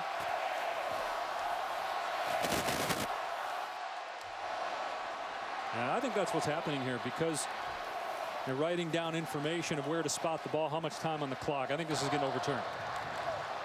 After review, the runner was down at the 49-yard line. First down, NC State. Game clock operator, please reset the game clock to 2:41. 2:41 on the game clock. By all accounts, it appeared like he was down. Now there is some language to where you have to have conclusive evidence to overturn. And if you were to look at those two angles side by side, it would have been pretty obvious that Hines was down by contact prior to that ball coming out. A great effort by Jamias Williams, but a great run by Hines to give NC State a fresh set of downs in Gamecock territory. That was on a 3rd and 1. He picked up 14 yards. First down at the 49 of South Carolina. NC State still with a timeout. Finley stepping up, throws high over the head of the intended receiver, incomplete. And here is the split screen from both angles. You can see that Hines is down on the left, and you see the ball is still in his possession on the right. This is what led the officials to overturn the ruling on the field, therefore giving the ball back to NC State for 1st and 10.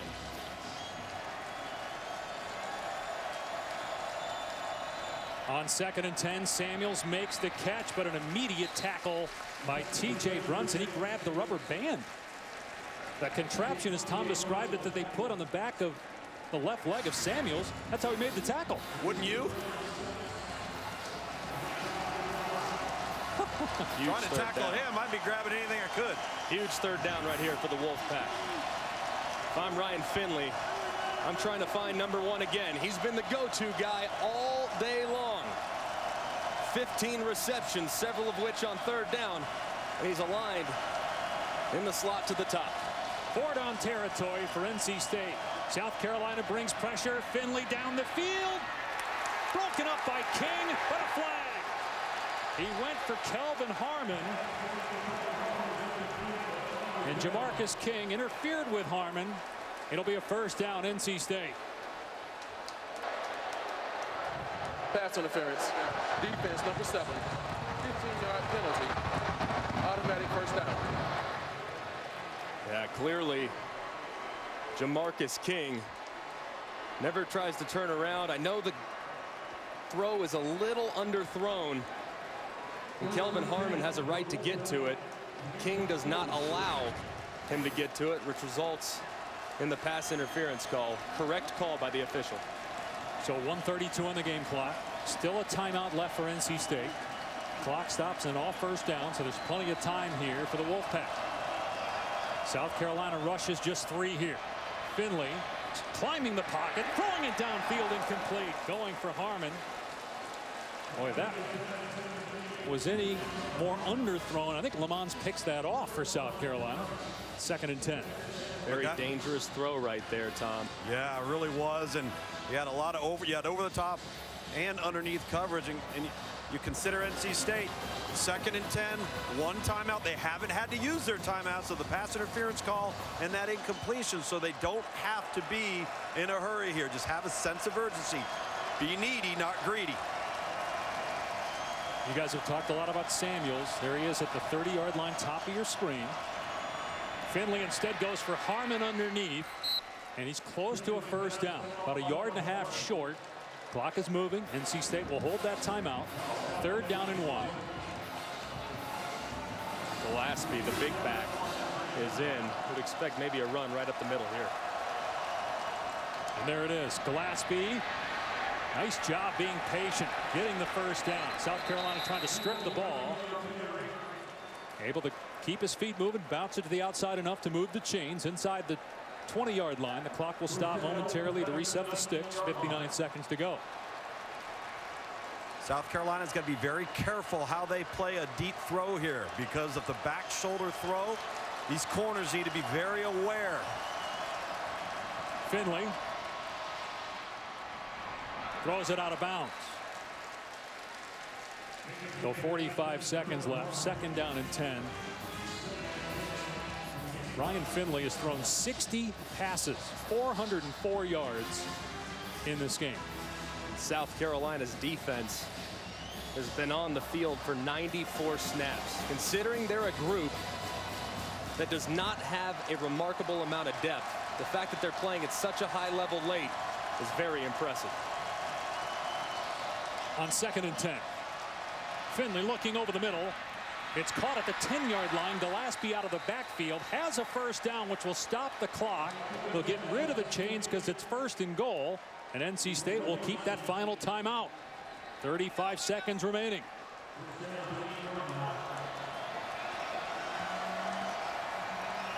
Finley looking, throwing end zone into traffic. It's broken up. He was trying for Harmon. DJ Smith deflected it. Dangerous pass by Finley. Very dangerous pass. You have 3 defenders and 2 wide receivers. More often than not, that's going to end negatively for the offense. Finley getting a little greedy right there, trying to feed it to the corner of the end zone. And Sky Moore is hurt, and I know South Carolina fans hate to see that. This kid has battled back from a neck injury that cost him all of last season. Led the team in tackles each of his first 3 years at South Carolina. Hopefully this is something that'll just keep him out for a play. Such a great competitor, thought twice about going to the NFL, decided to come back to school. Try to lead his team to a championship. Yeah, and remember the last time the Gamecocks were in this stadium, they were playing against the North Carolina Tar Heels, and Sky Moore had 2 interceptions in the end zone to seal that one for the Gamecocks. So he almost had one right there. Ryan Finley got a little greedy to the corner. South Carolina just called a timeout. 24 seconds left. It's a 7-point lead for South Carolina. All right, what do you expect here from NC State? I think South Carolina is going to expect them to throw the ball, but they have a timeout. So do you try to run it here on 2nd and goal, or do you stick with what's worse? No, the answer has been through the air so far to this point, and the answer really, to get more specific, has been Jalen Samuels. He is your go-to guy. He's the leading receiver today. He's got 1 million targets, and he's a matchup nightmare. And in the red zone, if you can create a favorable matchup, that's where you want to end up. Now, South Carolina has adjusted. They've double-teamed him the last few snaps, but if he can break free and get one-on-one coverage, if I'm Ryan Finley, that's where I'm looking. 2nd and goal from the 8. Finley to the air, now steps up and sacked. They got to use a timeout here, and Finley calls it. Bryson Allen Williams with the sack for South Carolina. So now they're out of timeouts. It's 3rd and goal. They're 3 of 3 though on 3rd down this drive.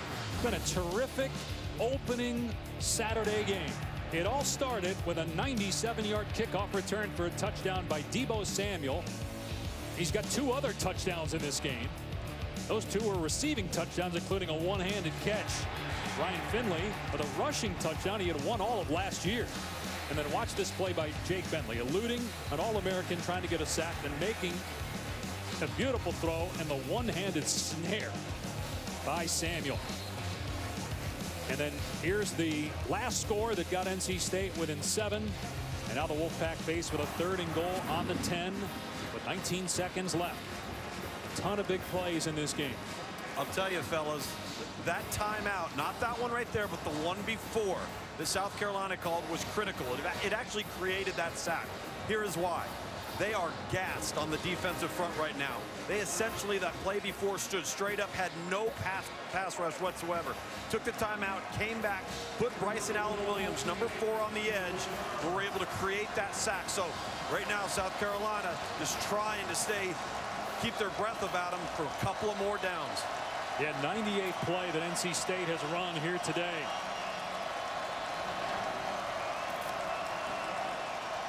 Can't take a sack if you're Finley. And Will Muschamp called the timeout right before the snap. Here's why, Dave. They've got Jamias Williams, 21, lined up on the corner by himself at the bottom of your screen versus number 12, Steph Lewis. It's about a 5-inch height differential. That's why Will Muschamp was screaming down the sideline, because that is not a matchup you want with 19 seconds to go. Exactly right, Tom. The entire defense on the motion shifted to the quarterback's right, which left the true freshman and a star in the making in Jamias Williams. You said he's given up 5 inches. I see it more like 7 inches to Steph Lewis. And as soon as he saw it, Will Muschamp getting nudged by his defensive coordinator, Travaris Robinson, and trying to find the official as fast as humanly possible. And look at Luke's in good position. That's how he knew what Muschamp was yelling about, because he heard the whole conversation. Well, no, I actually stood over here and I said to myself, oh no, oh no. Well, that's what Muschamp said as well, and he called the timeout. All right, 3rd and goal on the 10. Again, no timeouts left for NC State.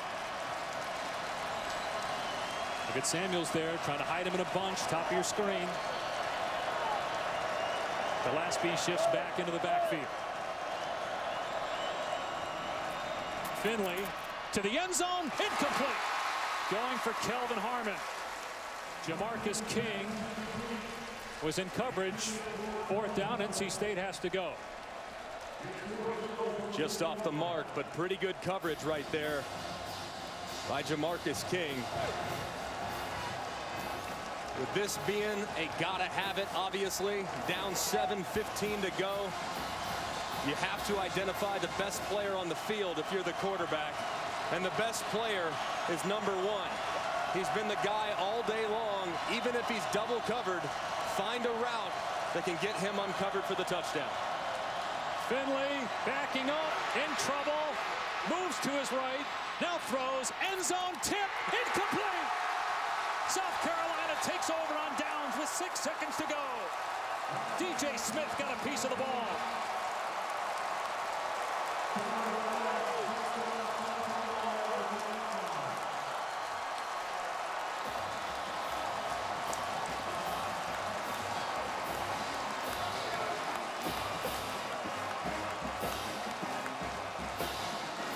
lot of discussion in the offseason. Has the ACC surpassed the SEC? I don't know if we'll have the answer by the end of tonight. Florida State, Alabama, by the way, coming up later. But the SEC is going to win this one. Finley trying to find Jalen Samuels. You see his eyes start to the left and down the middle. Gets good pressure up front. Not a lot of options as you're rolling to the right-hand side. And a tremendous defensive play by South Carolina to secure the victory. What a win for Will Muschamp going into his second year. 35-28, the final score. South Carolina beats NC State. For Greg McElroy, Tom Luganville, I'm Dave Pash. On to Athens, Georgia. Appalachian State against the Bulldogs.